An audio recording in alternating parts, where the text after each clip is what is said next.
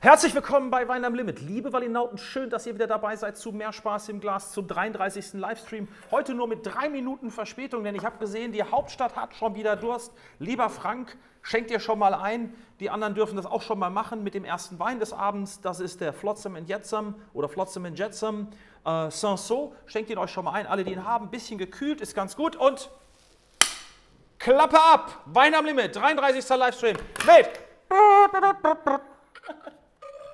Oh, sorry, that was the wrong one. Chris Alheit from Hemel-en-Aarde, South Africa. Yeah. So this is going to be in Afrikaans tonight. This is the first one which you're going to do in Afrikaans. Ja, ik ga niet heel Afrikaans praten. Kan je Also, vertalen?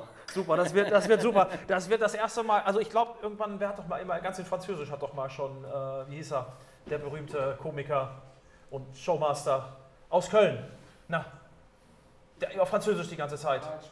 Harald Schmidt, Dankeschön. Dafür hat man Mitarbeiter, Kollegen und Freunde, die sagen einem, was los ist. Hey, thanks for coming over. Schön, dass ihr alle dabei seid. Where did you come from? You just came from South Africa right away? I just came from London. You just came from London. You look like you had a hangover. No. No? No, it's fine. Lot of drinks? 100%. Yeah, there were drinks. There were a lot of drinks, so yeah. I was feeling really fresh when I landed in Hamburg today. Yeah. Like a cold shower. Well, another thing about England, what's happening in England with South African wines on a glance? It seems like it's picking up a little bit. Yeah, it's exploding. It really is. It's the UK. There's a lot of attention being given to what they're calling South African New Wave. There was a big tasting yesterday hosted by four British importers. Yeah, I think there were around 50 wineries there, mostly run by young people. In a word, it's exploding in the UK. It's going very, very well for South African wine there. Ich habe gerade gesehen, dass wurde gesagt hier, der Ton hätte ein Hangover, sagen uns ein paar Freunde von Facebook. Ganz kurz nochmal, ich will natürlich auch, thank you first of all. So now I need to say hello to all the people who are supporting this format. Great. And thanks for buying all the packages. Wir machen das so heute, wie sagt man, Dinglish Africans Style. Bodo Gerdes ist dabei, Matthias Haller, Grüße nach Südtirol, Vincenzo Bernardi, Anja, ich wünsche weiterhin alles Gute, wünsche ich euch beiden. Christian Masur, unser Freund, Serhat sagt kein Ton, kann nicht sein, mein Lieber, jetzt müsste man haben. Matthias Rasch sagt kein Ton. Kevin Grau, Grüße nach Wiesbaden. Jörn Maikranz, natürlich, Grüße an den Teutoburger Wald, die letzte Bastion, der wahre Ort der Varusschlacht. Carsten Lade, Kai 20, Grüße nach Bielefeld, Stefan Knoche, Bernhard Hornemann, Andreas Neumann, mein Gott, so viele Leute sind dabei. Stephanos, Grüße nach München, mein Lieber, Stambulidis und Axel Finger, Grüße nach Bielefeld, Robert Frenz, Grüße nach Hamburg. Schön, dass ihr alle wieder dabei seid. Ich gucke gerade noch mal, was sonst passiert. Natürlich dürfen wir nicht vergessen, Frank aus Berlin, der schon am Vertrocknen ist, der schon vor seinem Rechner sitzt. Niederbayern is ready for wines from ZA. Okay, eine Schande, aber der TSV ist heute raus. Lieber Philipp Göpfert, das nehme ich dir übel, verletzt, verkauft, gelb gesperrt, extrem schade. Aber ihr könnt die Weine auch in den nächsten Tagen noch trinken. Sie sind, ich kann so viel schon sagen, grandios. So, Bonn ist mit am Start. Heika und Michael, Werder Matthias, Grüße nach Bremen, die alte Fanrunde. These are the real hardcore Winelinauts from this, from Bremen, from Bonn, awesome. From all over Germany. Great. Kudam Cowboy. Guten Abend, die Flaschen sind auf, kann losgehen. Und eins, wenn ihr die Flaschen nicht austrinken solltet, nicht schlimm, die Weine können sich extrem gut entwickeln. Also für alle, es ist keine Verpflichtung, die könnt ihr super übers Wochenende, sogar bis nächste Woche noch austrinken. I just say, who is not able to drink all the wines tonight, they can drink it even next week. Cool. And another thing is, ich weiß jetzt nicht mehr genau, was ich sagen wollte, aber ja. Das wollte ich einfach nur sagen. Okay, ja, ist halt so. Gut, schön, dass ihr dabei seid. Chris, yes. Where did it basically all start? How did you start? Where are you? Where do you origin from? Where are you from? Are you from South Africa, of course? Deep questions. Yeah, you look like I'm from South Africa. It started when I was a little kid. I used to make beer under my bed out of pineapple skins. It was really bad, the beer.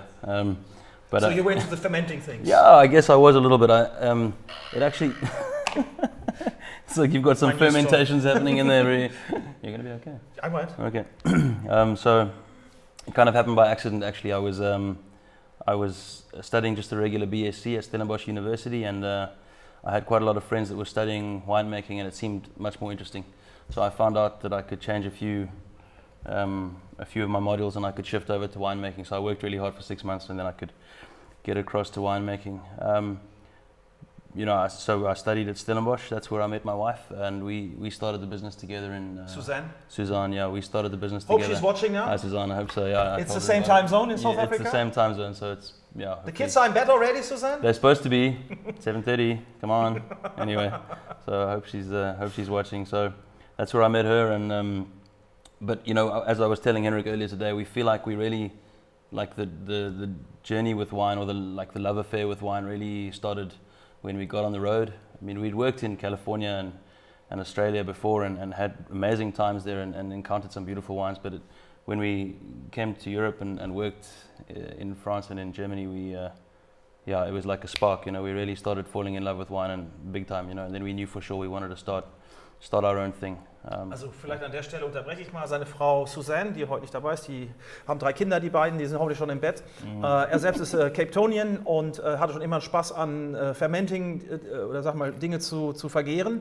Aber die wahre Liebe für Wein kam sicherlich erst in Europa, obwohl die beiden, sie ist aus Stellenbosch, er auch wie gesagt aus Kapstadt. Die wahre Liebe für Wein kam wahrscheinlich erst so in Europa. Er hat unter anderem bei Daniel Vollenweider an der Mosel gearbeitet, in Frankreich. Er hat aber auch in Kalifornien und Australien. Und ich würde sagen, this is quite an interesting thing about young South African winemakers. Let's say in the 90s, you were given basically freedom to the world. You could work anywhere, and that changed a lot of things. It changed a lot 94, of things, I think, or 89, 94. 94, yeah, I think that was the biggest point in history for us. But yeah, so almost all the young South African winemakers that I know, that I'm friendly with, they've all traveled somewhere. They've all done overseas vintages. It's almost like a rite of passage, you know. A lot of guys go work in California and Australia, but yeah, everybody spends some time in Europe, you know, if they can. It's really the heartland of fine wine, you know, and it's very natural, you know. Europeans, in the new world, wine can feel a little bit forced sometimes, or like people are trying just a little bit too hard, you know. Where in Europe it just feels like such a natural part of who they are, you know, part of the culture. Yeah. Ja, also er hat gesagt so, hey, das ist, hier ist es natürlich faszinierend, es ist Teil unserer Kultur, wir leben damit und. Da kann man reintauchen. Wobei man darf nicht vergessen, Südafrika hat auch eine sehr lange Weingeschichte, hat 350 Jahre. Yeah, that's right. Und deswegen haben wir das Paket auch heute von Chris und Suzann, oder von Suzann und Chris haben wir das Zurück in die Zukunft, Back to the Future Paket genannt. Das steht auch auf ihrer Website. Und es ist so ein bisschen dieses eben, sich mit der Vergangenheit auseinanderzusetzen, und diese jungen Winzer, die wir es ja auch in Deutschland gerade erleben, sind eben der Garant für Innovation und vielleicht auch ein bisschen bei dem einen oder anderen auch back to traditions. Yeah, very much. Yeah, so for us, the Back to the Future thing is very much, you know, I think every wine region goes through it, and the Cape definitely has been through it, and is maybe still going through it, you know. Of like copying Bordeaux, or copying different parts of the world, or different parts of France that are famous. So for us, like Back to the Future means looking at, we think the future is heritage, you know. You need a foundation of heritage in order to go forward. So we're trying to make wines with a strong sense of heritage. Ja. Das werdet ihr sehen heute Abend, diese Weine. Also er sagt ganz klar, also dieses Sicht auf Tradition, das, was es gibt, mit dem zu arbeiten, was man anerkanntermaßen sich auch erarbeitet hat, das zu erhalten und das aber auch zu pflegen und das sicherlich auch ein bisschen Spice up, sag ich mal, so mit dem, was man gelernt hat auf der Welt, vielleicht zu verbinden. Das erleben wir natürlich überall. Das finde ich aber das Positive heute am Weinbau. Aber eben häufig ist es leider nur eine Marketingblase, und sich wirklich damit auseinanderzusetzen auf einem ernsthaften Level, da muss ich sagen, gefallen mir die Weine von den beiden extrem gut. So, I mean, you can also do it as marketing, to say, you claim for tradition, or you can keep traditions which are not so important, or you can really work hard on that, and I think it's a tough way. Yeah, it's a difficult line to walk. I think we also need to have a distinction between heritage and tradition. You know, heritage is what you inherit, as is tradition, but you know, there is tradition in South Africa, not in the same way that there is in Europe in the cellar, but there's a lot of heritage. There's a lot of really cool raw material that we've got from the past. Old vine Chenin, old vine Semillon, that kind of thing, old vine Cinsault. And you know, I feel like we're almost in the age in Cape wine now, where we will define a lot of things that will become tradition in the next couple of 100 years in the story of South African wine. I think the ideas that are being formed now in the Cape amongst the young, well, not just the young winemakers, amongst the whole wine culture in the Cape, I think now's the time when we're really forming traditions that, or methods and philosophies that will be seen as traditions in the future. I think that's where we are now. Ja. Also, gerade ein ganz wichtiges Stück Weingeschichte wird geschrieben. Nochmal an dieser Stelle liebe Grüße nach Paderborn zu Matthias Rickert. Happy Birthday nachträglich. I'm sexy and I know it. Was my birthday yesterday, so my 50th. Hey. Oh, I'm sorry, I didn't tell you.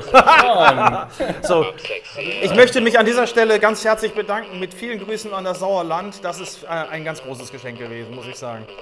Ganz lieben Dank an Marion und Michael. Dankeschön. I'm sexy and I know it. Frank Röhnspieß, we celebrate later.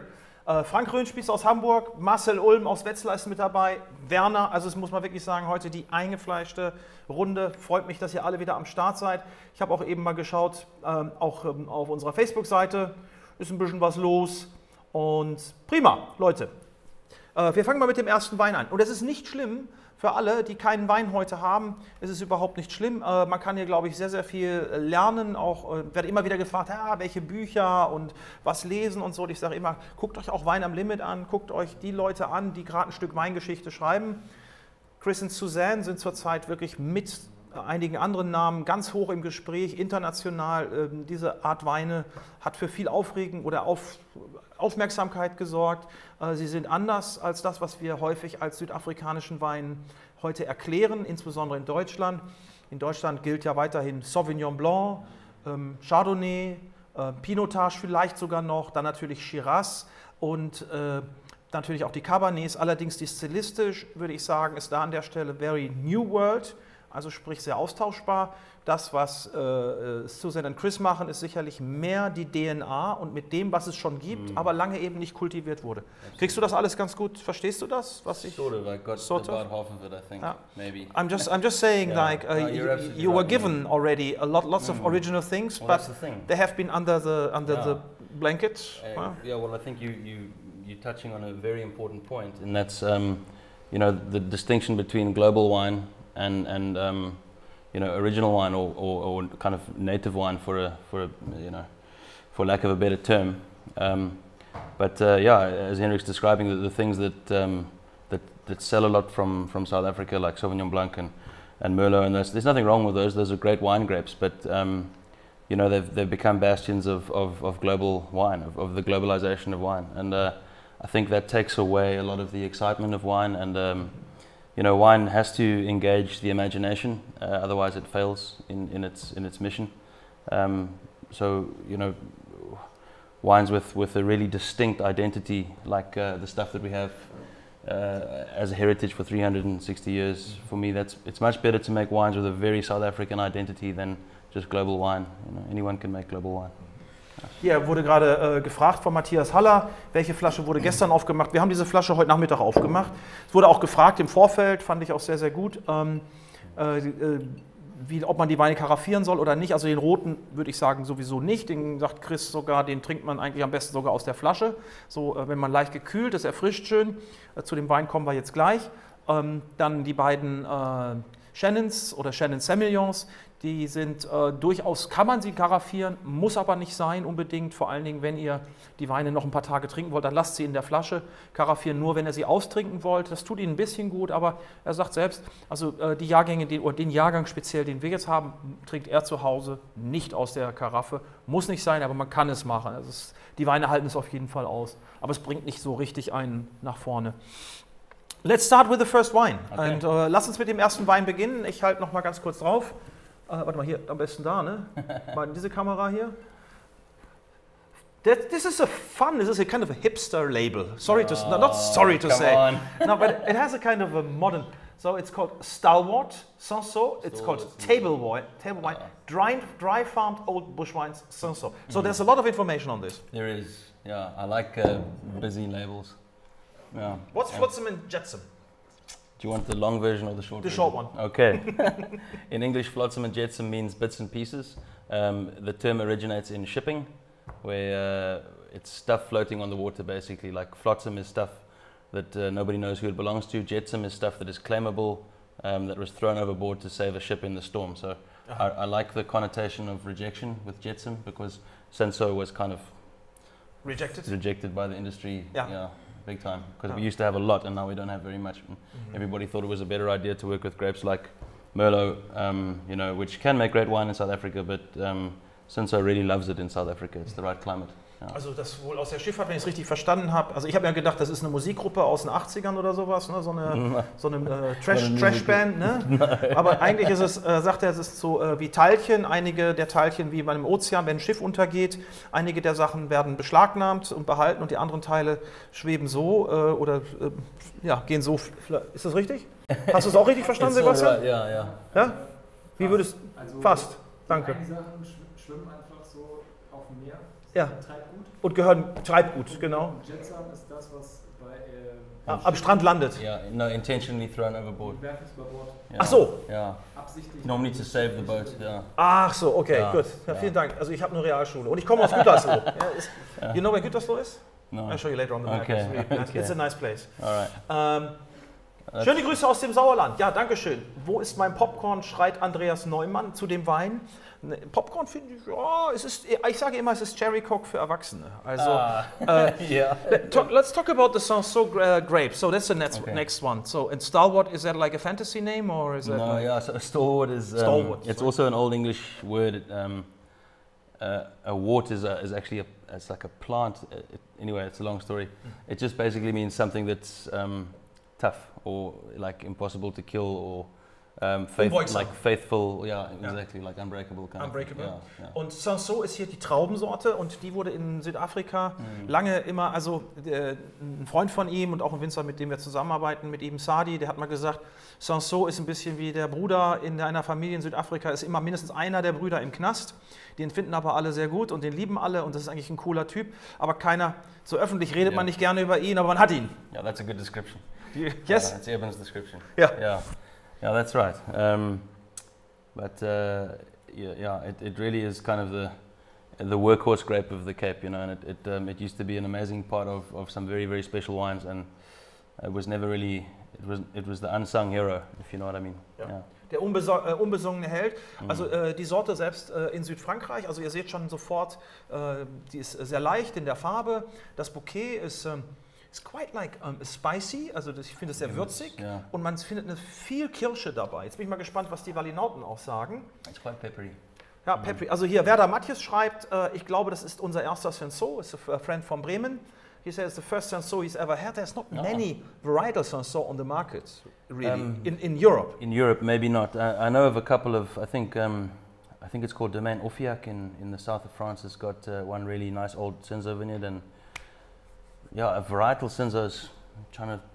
There's one very good one in California that I know about called Bechtold from Turley.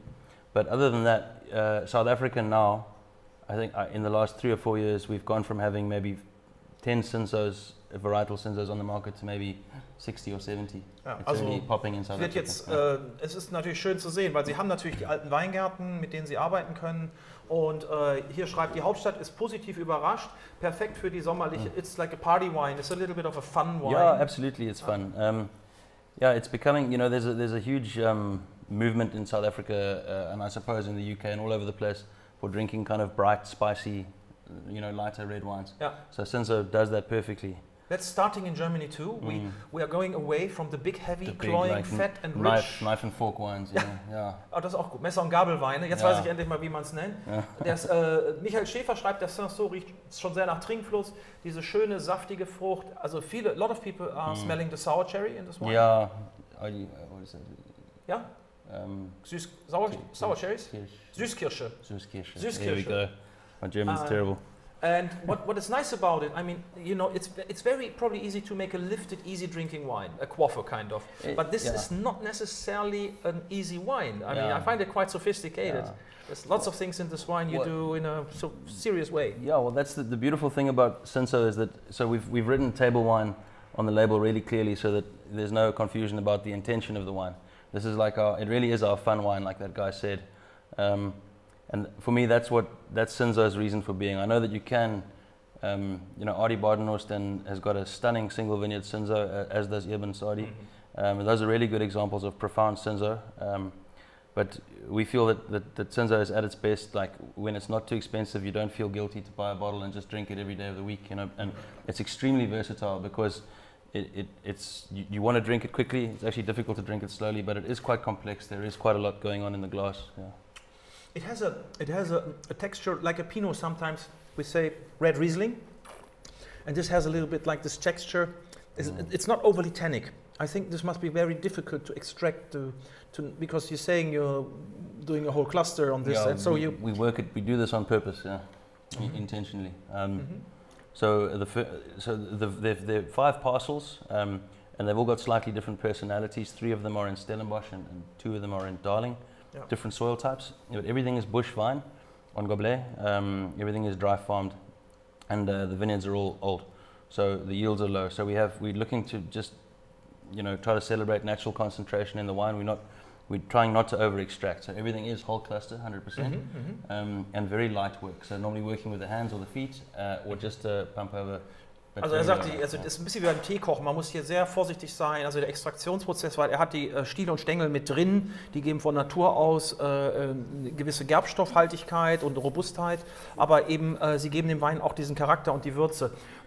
Diese Weingärten hier liegen Teil in den Darling Hills, also an der Westküste sozusagen, also atlantische Seite und Stellenbosch, ne? That's right, 3. Das sind relativ alte Weingärten hier. So the average is like 4 years. One of them is still young, is 25, but it's on a very good site, so we keep it. The others are all in their deep 40s. I think one is over 50 now. Ja. Hier waren gerade Kirsten von Glas, das finde ich super. Uns sind die Pommes zum Tatar ausgegangen und wir haben mit dem falschen Wein angefangen, aber der Weiße ist köstlich. So, our friends from Munich who are drinking your wine, they say they started with the wrong wine. They started with the wine bar, but that's good. That's okay. Grüße nach München. Frank aus Berlin, mein Lieber, schreibt, überzeugt sogar einen überzeugten Körpertrinker, sehr schön. So normally he likes the full-bodied wines or the richer wines, but he's convinced like this. To me, this is like a perfect wine for chilling, like with friends and having a good time. And you know, sometimes you have like chilling literally and chilling like figuratively. Like a little chill. No, but we do both. Yeah. Also was ich toll finde, du wirst ja häufig auf Partys eingeladen, dann gibt es meistens scheiß Weine, weil je mehr Leute kommen, umso schlechter wird meistens der Wein. The more people who are attending a party, the worse the wine. That's very natural because the person who organizes the party thinks of what can they do. Yeah. But with this wine, this can be a nice party wine. I mean, it's a quite sophisticated level, but still like where you want. This is a wine you want to share with good people. Yeah, absolutely, and that's the thing. You know, it's not a pretentious wine. It's not. We think it's very good quality, but we're not. It's not a wine with like vain, glorious ambitions. You know, we just want to make a everyday wine for the table, and we think like Cinzo can do that better than almost any other grape, I think. Yeah. Thank you. That was well said, I have to say. Ja, also Michael Schäfer schreibt, ui, ist der schön, am Gaumen nicht so viel Frucht. It's not that fruity on the palate, but the nose is quite overwhelming, bright and clear. So you get some accolades and some nice comments about this wine. People like your wine. Cool. Before we now go to the next wine, schenkt euch noch einen Schluck ein. Wir zeigen euch jetzt mal ein paar Bilder. Wir machen jetzt mal so ein bisschen unseren Theorieteil. Wir haben so ein bisschen was vorbereitet. Sebastian vor allen Dingen wieder in stundenlanger Kleinarbeit hat heute die Nacht durchgemacht. Deswegen hat er auch ein bisschen schwarz gerenderte Augen heute. Oder habe ich... Ah nee, das ist die Brille, sorry. Entschuldige mal, ich sehe nicht mehr ganz so gut. Aber vielleicht trotzdem mal so, nicht ganz so schnell vielleicht, lieber Jakob.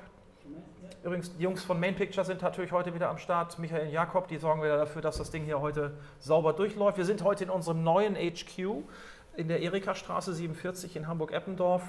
Ja, das erste Mal hier. Ne? Bianca? Ja. Ralf? Ja, also auch das Team ist auch dabei, natürlich Sebastian. Und, oh, da kommt eine Bestellung rein. Super. We just got an order for your wine. Oh, Grüße nach Paderborn. Yes! Danke. Ja, wir können abschließen, wir brechen ab. You know, I told you it's okay with German English. Is you're fine? It's pretty. I'm trying to keep up. Yeah. Macht doch mal ein paar Bilderchen jetzt, Jungs. Habt ihr? Kriegt das hin? Ihr hattet eben schon mal die Bilder? Ah, alles klar. Sonst, ich will ganz kurz, wenn noch Kommentare waren. We can have some more. Yeah, I'm gonna drink. Yeah, it. we have some more. Als Antwort, oh, warte mal, achso, da wird hier schon geflirtet hier nebenbei noch auf der Seite. So. Also, schenkt euch noch mal ein, aber ein bisschen gekühlt ist der Wein sicherlich am allerschönsten. Er hat sogar gesagt, Sie trinken ihn auf dem Weingut sogar direkt aus der Pulle. Ja, wenn man viel gearbeitet hat und so. I literally sometimes drink it just like that. Ja, weil you can. Und ich habe heute zu Ihnen gesagt, normalerweise haben ja viele Winzer so ein bisschen, wie soll ich sagen, Schwierigkeiten, wenn man sagt, ihren Wein auf Eis zu trinken. Aber ich habe gesagt, den könnte man sogar auf Eis trinken. You can drink this in a very hot weather, chilled and very quick. Just literally drink it almost like beer. We treat it like beer at home a little bit. We often drink it out of the fridge and sometimes drink it out of just like a tumbler. You know, not even a real wine glass. We just drink it. Da sind wir. Jetzt sind wir hier in der Kapregion, Kapstadt, ganz oben im Bild. Da kommen wir dann später noch ein bisschen dazu. Dazwischen sieht man die False Bay, die falsche Bucht. Das ist, weil viele der Leute, die dort meinten, Kapstadt anzufahren, es gibt keinen Hafen dort in der False Bay und viele Leute sind dort gestrandet, die Strömungen dort sind. Mach doch nicht so schnell, Digga. Langsam. Doucement. I'm just explaining something here. Kriegst du nochmal zurück jetzt oder nicht? Okay. So. Und da unten seht ihr einen Ort, der heißt Hermanus. Dazwischen, das ist die Walker Bay, steht jetzt hier nicht dabei. Ist auch dieses Wasser ist übrigens sehr, sehr kalt. Dazwischen von Kapstadt bis nach Hermanus, je nachdem wer fährt und wie man fährt, 1,5 bis 2 Stunden. Übrigens, wenn ihr mal in Kapstadt seid, fahrt nach Hermanus und fahrt bitte unten direkt am Wasser. Da fahrt ihr am Chapman's Peak und sowas könnt ihr noch, Chapman's Peak ist hier, ne? Yeah, it's on the other side. It's on the other side. Atlantic Seaboard, yeah. Ja, aber so, dann fährt man hier einmal Richtung Somerset und von Somerset fährt man dann hier einmal durch das Naturreservat, Overberg. Yeah, it's called Clarence Drive, that coastal road. It's Exactly, very yes. beautiful, yeah. Also fast wie der Highway 1 und da kommt man irgendwann nach Hermanus. Und wenn man von Hermanus Richtung Caledon wieder fährt, da oben, seht ihr rechts ein bisschen auf der Landkarte, das ist so auf halbem Weg, da findet sich Hemel-en-Aarde. Hemel-en-Aarde Farm. And this is where you're at home. This is where we're based. It's where we lived on the farm for 2 years. It belonged to very good family friends of ours. And yeah, it's a stunning place. It's really beautiful. So here we are with the wine regions really. So here we can see Gauteng, Gangster's Paradise, Johannesburg. That's what I was told. Yeah. Also Johannesburg, die Metropole ist ja nicht die Hauptstadt. Die Hauptstadt ist ja Durban. Pretoria. Pretoria, sorry, nicht Durban. That's okay. Sorry. No problem. So da ist Lesotho, aber man kann sehen, eigentlich der Wein, die Winelands, das ist wirklich eigentlich nur Cape Town und eben dieses, was ihr so in grün dort seht. Und ein bisschen noch im Northern Cape. A little bit. And a little bit in Eastern Cape. Yeah, a little bit. Very little, yeah. In the mountains. In the mountains, exactly. So basically, this is a phenomenon, and now, mach mal next slide. So now we have all these wine regions. A lot of people, when they go to Cape Town, they take the garden route. So they will never see Darling, they never see Malmesbury. Exactly. Sometimes when they're lucky, they might reach up to Stellenbosch and Paarl. Yeah, that's where a lot of people go. But we have also Talbach. And when you go further north, it gets rural and extremely rural and very, very beautiful. A lot of mountain landscapes there, like the Cedarburg. It's just on the right of the frame there. It's stunning. It's big, beautiful sandstone peaks and quite a lot of wildlife up there. The west coast is very dry, and the east coast is a bit more wet because of the ocean currents. Yeah. Wir haben zwei Ozeane, die hier aufeinander auf der linken Seite. On the left side we have the Atlantic. The Atlantic with the Benguela current, which is cold. Yeah.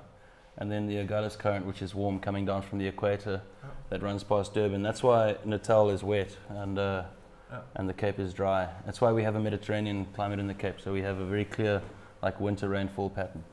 That's interesting when it comes to grape varieties. Some varieties are not necessarily suitable for Mediterranean climates, but they're planted for the reason of, let's say, commercially. Mach noch mal einmal ganz kurz das letzte Bild. Sorry, wir machen jetzt, ist ein bisschen trockener jetzt gerade, trinken ein bisschen Wein, aber es ist eben doch mal ganz gut zu wissen, oder von mir aus können wir das auch lassen.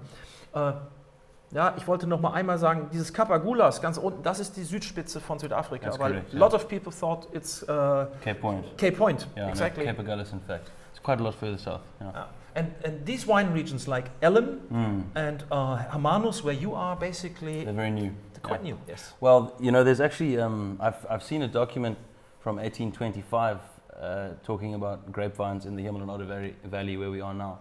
So there was a wine industry there very long ago. And I think it probably got wiped out by phylloxera because there's very little written history about it.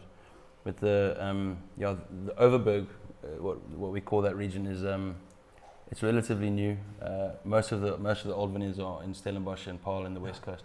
Diese Overberg-Region war eher so für Äpfel und für Fruit, ne? That's basic. Overberg was more the fruit baskets. Yeah, fruit and grain. There's a lot of grain going there. Yeah. So, Dankeschön. Aber damit man sieht auch, was für eine Diversity das ist. Wir haben eins, da hat der Sebastian mal so ein paar Fakten zusammengetragen, die man sich vielleicht merken sollte. Also ich will damit nur sagen, Südafrika ist nicht zu reduzieren nur auf Stellenbosch, aber Stellenbosch ist das Epizentrum sozusagen des Weinbaus. Dort gibt es eben in Stellenbosch auch eine Universität, viele Weinbauer kommen daher. Yeah. Da können wir gleich nochmal drüber. In der Schule lernt man manchmal Dinge, die man dann im richtigen Leben vielleicht nicht braucht. Auch Winemaker lernen heute. Hat er mir eben gesagt, so in einer stillen Minute, sometimes winemakers learn something at school, which... They need to unlearn later on. You need to unlearn. Also nichts gegen euch, liebe Lehrer, das macht ja sicherlich alles gut, aber die Weinbranche ist natürlich sehr divers. Sicherlich gibt es eine gute Grundlage, aber manche Sachen, wenn es zu sehr nur in eine Richtung läuft und alle das befolgen, das schmeckt man dann auch in den Weinen. Also you need to be kind of opponent to that kind of system. I only understood about half of what you said. Yes, we were talking about the school, about the winemaker school, but we can also postpone it. No, let's talk about it. Look, it's a good course, but I think most university degrees are the same, or wine degrees at least.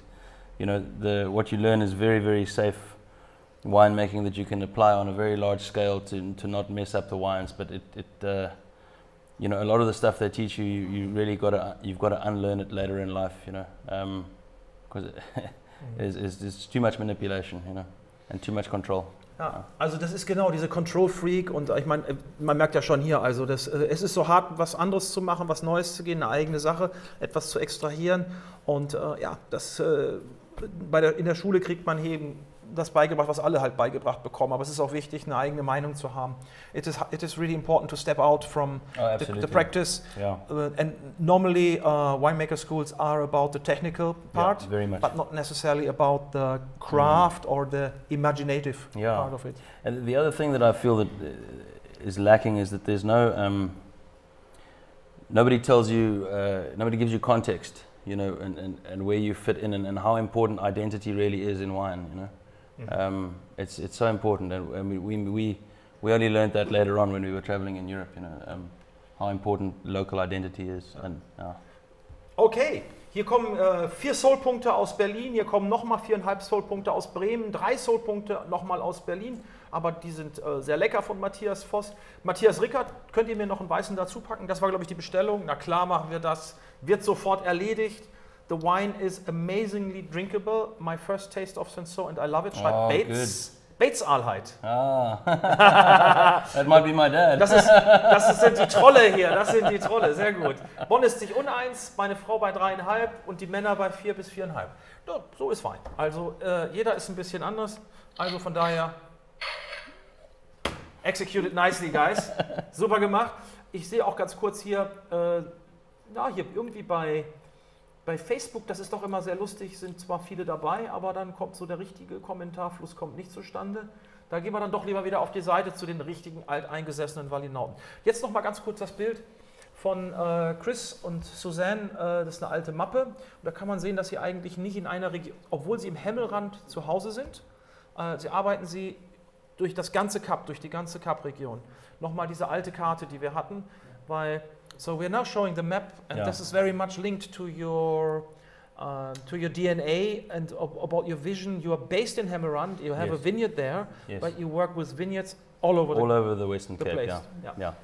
That's our model. That's our plan. So the map basically just plants a flag in all the major terroirs that we're working with. Yeah. You can see some of them are really far up north in the mountains. How far is that when you drive? Depends what you're driving. If you're driving a bakkie, it's about 4.5 hours. If you're driving the big truck to fetch grapes, then it's about 5 hours. So that means if we're picking grapes at 6 o'clock, we're getting up at we start driving at 1 o'clock in the morning to get there on time. It must be beautiful to pick there in the morning. It's amazing. It's a real privilege, because the trucks that we rent don't have any radios or aircon or anything like that. So I get up at 1, I get a Red Bull, I put on my cap and I just bomb up the coast as fast as the truck will go. and listen to music in my earphones, which is illegal. So I don't really do that, but I do sometimes. Don't get him started. Also er sagt, ja, es ist eben was Besonderes. Man steht um 1 Uhr nachts auf, damit man morgens recht früh da ist. Man muss in der Südhalbkugel früh lesen. Ich hätte gerne nochmal trotzdem diese Karte, bevor du die wegmachst. Ich weiß, dass natürlich alle wollen natürlich lieber, dass die unsere charming Hackfressen sehen. Come again? I said a lot of people probably want to see our nice, beautiful faces, but yeah, I don't know. I just I was saying the same. So, but I was saying no. Diese alte Karte hätte ich gerne nochmal. Diese, super. Ah, die alte Karte. Ja. Ah, okay. Also da haben wir, seht ihr da unten ist Hemel-en-Aarde, da ist er ganz zu Hause. Dann ist da Bottrivier, Franschhoek, La Colline, False Bay, Radio Lazarus. Also das ist diese Bottlary Hills. Also es gibt auch unterschiedliche Padeberg. Yeah, we've marked the single origin wines that we do. We've marked in red. Yeah. And the others in green. But that's going to change soon too. We are going to make quite a few more single origin wines. And then you have the Skirfberg, which is a famous terroir for Chenin Blanc. It is now. It was completely unknown, as you know, until a few years ago. Yeah, it was just a massive discovery of these old vineyards up in the mountains. Yeah. So do you still have a lot of those old vineyards in the Cape, or I think there's still. Is it disappearing? No, the major problem in the Cape is grape prices. We have a lot of really big producers that keep grape prices quite low, and that means old vineyards are not sustainable. So the more kind of, I suppose, forward-thinking, you could say forward-thinking. The more forward-thinking wineries we have that pay really, really good prices for grapes, especially older vineyards, the more chance we're going to have of keeping more of our old wines. But especially with Chenin Blanc, there's been quite a lot of emphasis put on old vine Chenin now, and a lot of the vineyards are getting really good prices now, which is fantastic. Also die alten Trauben, oder die alten Reben werden eben, nicht alte Trauben, die alten Reben werden mittlerweile eben, immer mehr Leute kommen drauf, dass man tolle Sachen daraus machen kann. Treibt auch ein bisschen die Preise natürlich. Ich würde gerne das Bild nochmal, den Chart, den du vorbereitet hast, Sebastian, über Südafrika, so einfach mal, damit man mal überhaupt weiß, mit wem man es überhaupt zu tun hat auf der Welt. Also sprich den Chart mit den Böden und kurz, ja. Also das geht auch ganz schnell, aber vielleicht so 1 zu 2 Sachen, also okay, das sind erstmal so die wichtigsten Sorten, ne? Cabernet Sauvignon, Syrah, Shiraz, Pinotage, so ein bisschen wie Merlot, Cinsault, Ruby Cabernet gibt es übrigens eine ganze Menge, Cabernet Franc. Man sieht also, es sind viele internationale Vertreter. Is there any grape variety missing?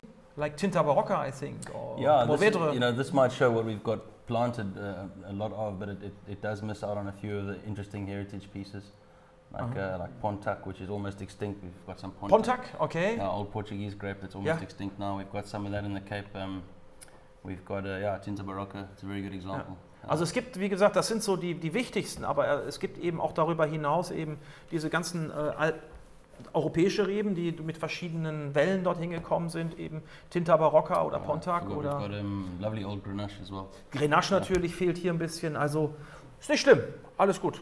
Ich weiß, Sebastian guckt gerade, aber das ist so das, was man, wenn man Wikipedia surft, dann kriegt man das. Ja. Ja, dann kriegt man nämlich meistens das, was zwar statistisch gesehen die Wahrheit ist, aber gefühlt kommen heute die geilsten Weine eben nicht unbedingt nur aus diesen internationalen, sondern eben, sie fangen auch an mit diesen alten Sachen wieder oder mit diesen kleinen Sorten oder wenig bekannten Sorten wieder zu arbeiten. Und natürlich, klar, für die Weißen ist der Chenin Blanc, aber der war lange Zeit eigentlich fast am Aussterben oder war nicht mehr besonders geschätzt, auch eine Workhorse Grape. Colombard natürlich und Sauvignon Blanc, der in aller Munde ist, den ich persönlich, Sauvignon Blanc, what do you think of Sauvignon Blanc, honestly? I think it's a very good wine grape, I just think it's widely abused. Ja, also die meisten sehr missbraucht, weil sie schmeckt meistens ziemlich gleich. Chardonnay gibt es fantastische Beispiele, in den 70er Jahren wurde viel neu bepflanzt. Ja. Und natürlich Hanepott und.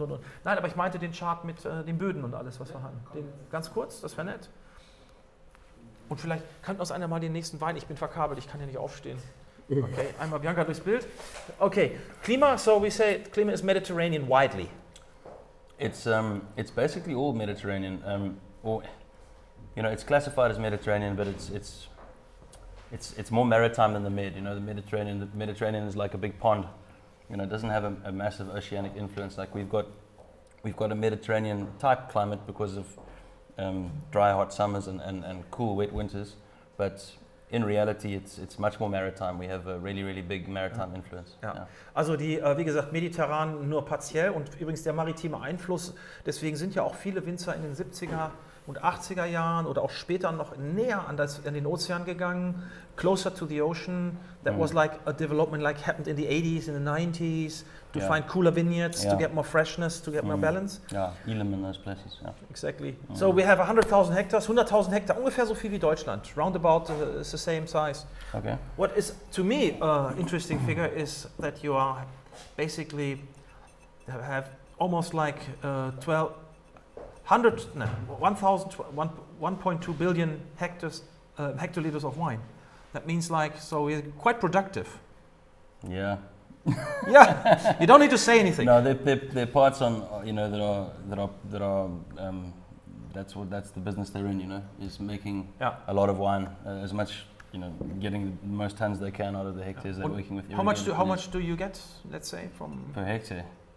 Roundabout? Well, that photo, can the guys see that now? That photograph, those vineyards yield about 2 tons a hectare. Unless we have a rainy year, then they give us 3 tons a hectare, so it's pretty low. Also das ist irgendwo was bei 20 bis 30 Hektoliter aus, zum Beispiel jetzt auf diesen alten Weingärten, die ihm auch gehören. So, ihr macht euch schon mal den nächsten Wein, schenkt euch schon mal langsam ein. We winified, we keep the glass. It's interesting that we started with the red wine. Yes. But, ich hoffe, das war für euch alle okay, mit dem Roten angefangen zu haben, weil wir hatten das Gefühl, das ist ein Wein, danach kann man auch noch immer große, fundamentale Weißweine trinken. Der war eben der leichteste. I'm just to give an explanation why we do this. Und von daher diese Leichtigkeit. Und ich finde dann, viele Sommeliers spielen ja heute auch ein bisschen rum und ich finde das eigentlich ganz cool. Ich hätte das vor Jahren mich nicht getraut, aber ich finde, es ist richtig. Diesen leichten Sanson, I think it's the right order. We taste Absolutely, the wine. definitely. I mean, if you look at the palate weight of the wines, the whites are much more striking on the palate than the red is a fun wine. Yeah. So, next wine, Cartology. That's 86%, Chenin Blanc, 14% Semillon.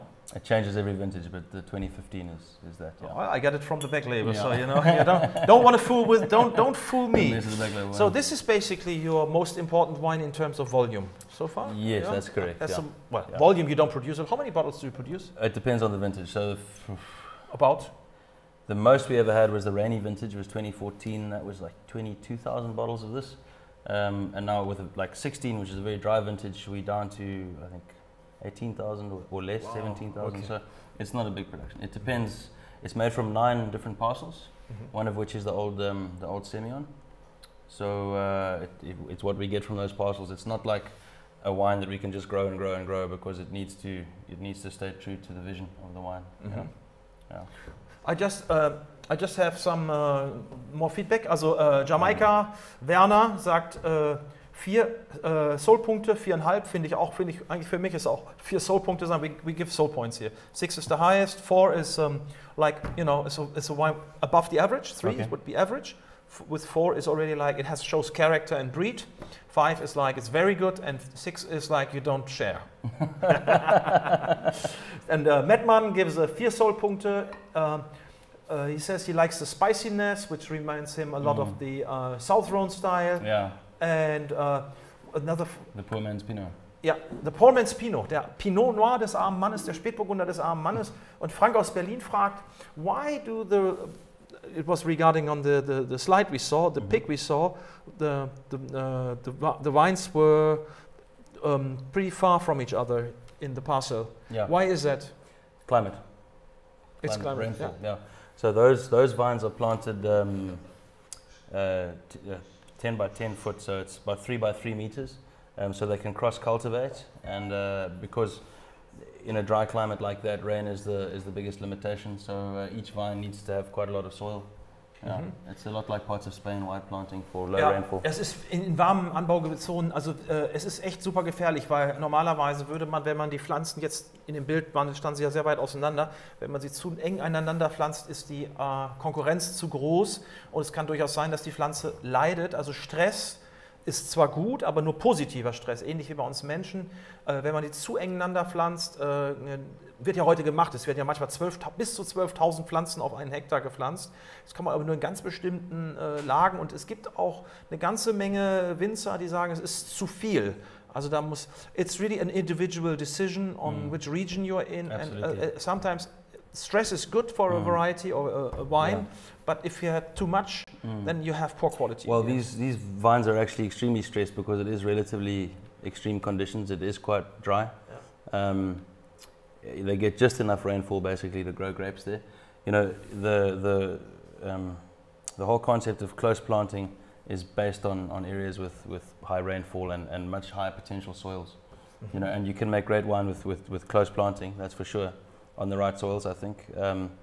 But you know, in the end, it's about yield per plant, and those plants are yielding very low per plant.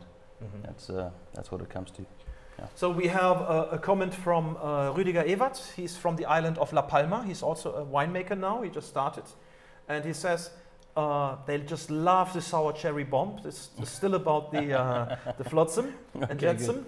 And he says it was worse to bring it back half the way because it's on the Canary Islands. All right, and awesome. Daniel Kremer, Grüße nach Offenbach an dieser Stelle. Die Weine von Alheit sind klasse, mein Favorit der Cathology. So you already have fans in Alva Beach. Great. Yes, close to Frankfurt. If you don't know where it is, just smile. Hi. Thank you. But Daniel is a very nice person. Okay, Daniel. So, Cathology, jetzt merkt man aber schon, this is a wine which is more a serious wine. A lot of people think of Chenin Blanc as a quaffer, as an easy drink.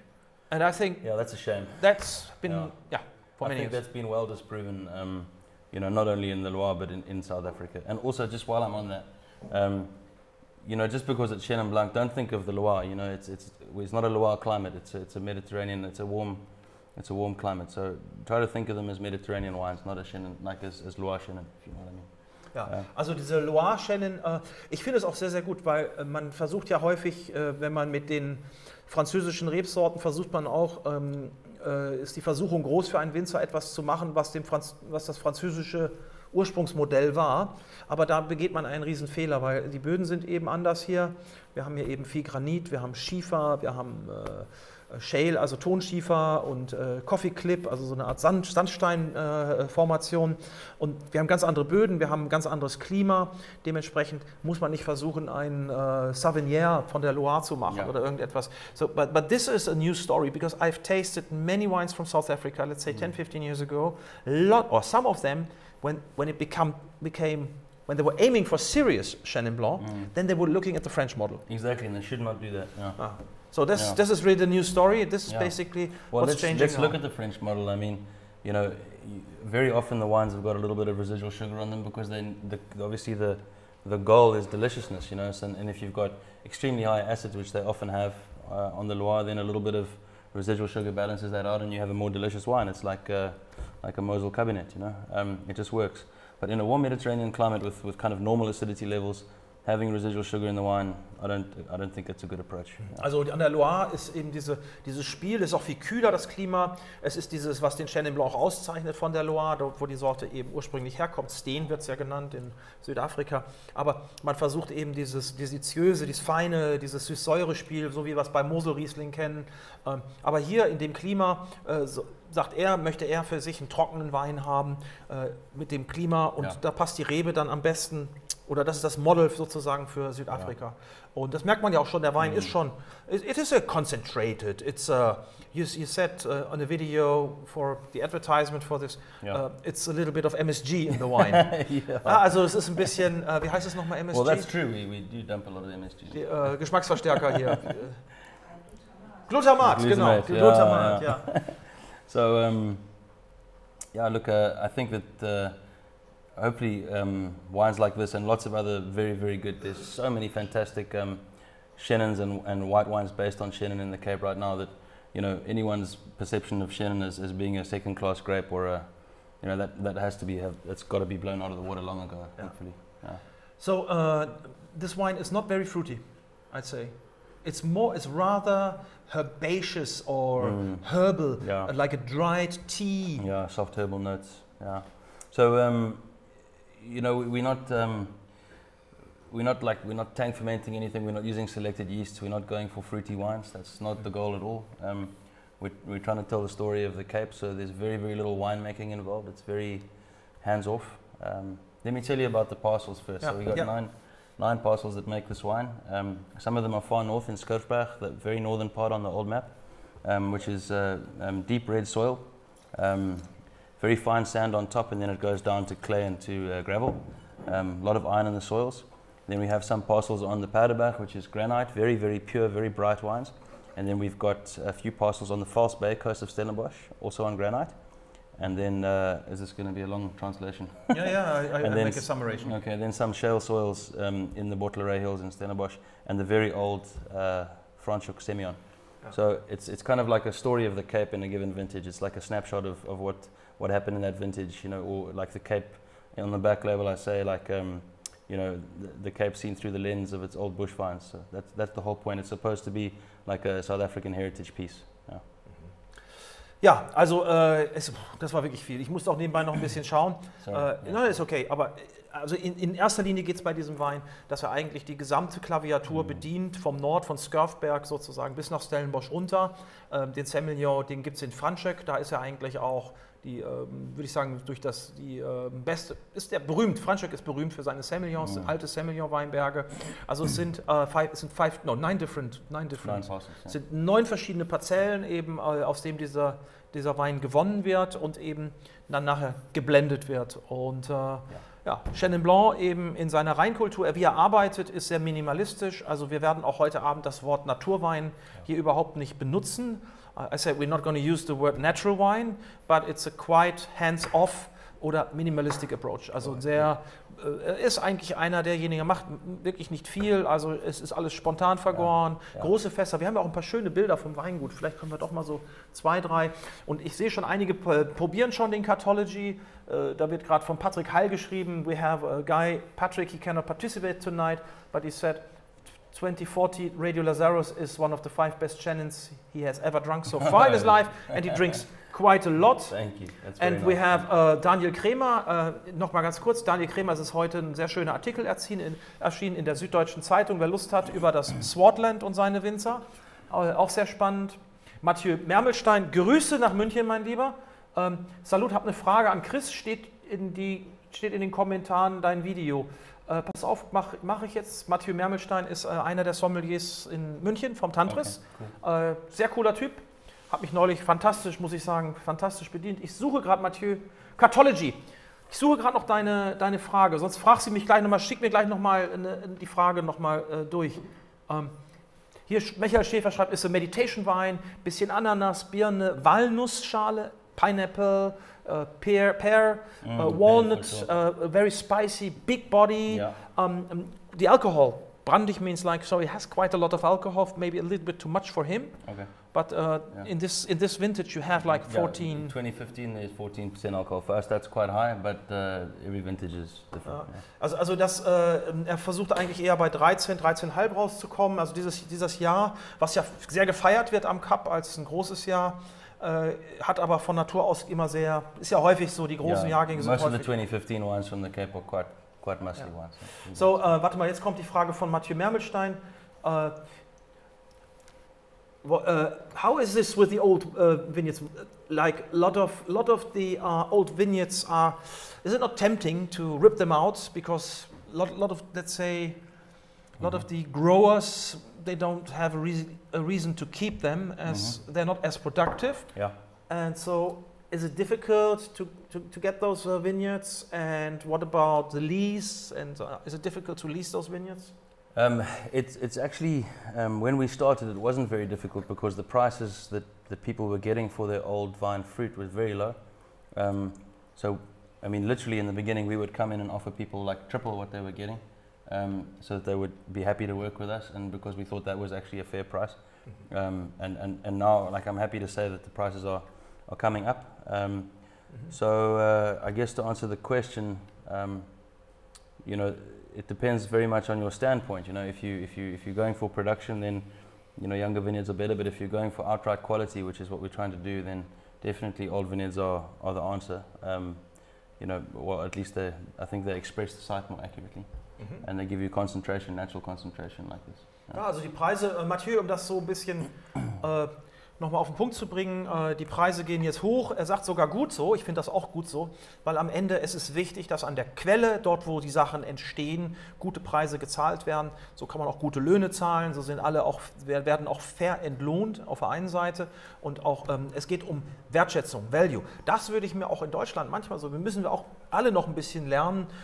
Ich glaube nicht so sehr die Valinauten, aber so, wenn ich so im täglichen Leben unterwegs bin und wenn ich sehe, was heute so auf der Welt los ist, diese Wertschätzung eben, to value other man's work is the fundament of a good soil for breeding quality and let's say Napa Valley in the 80s when I was there.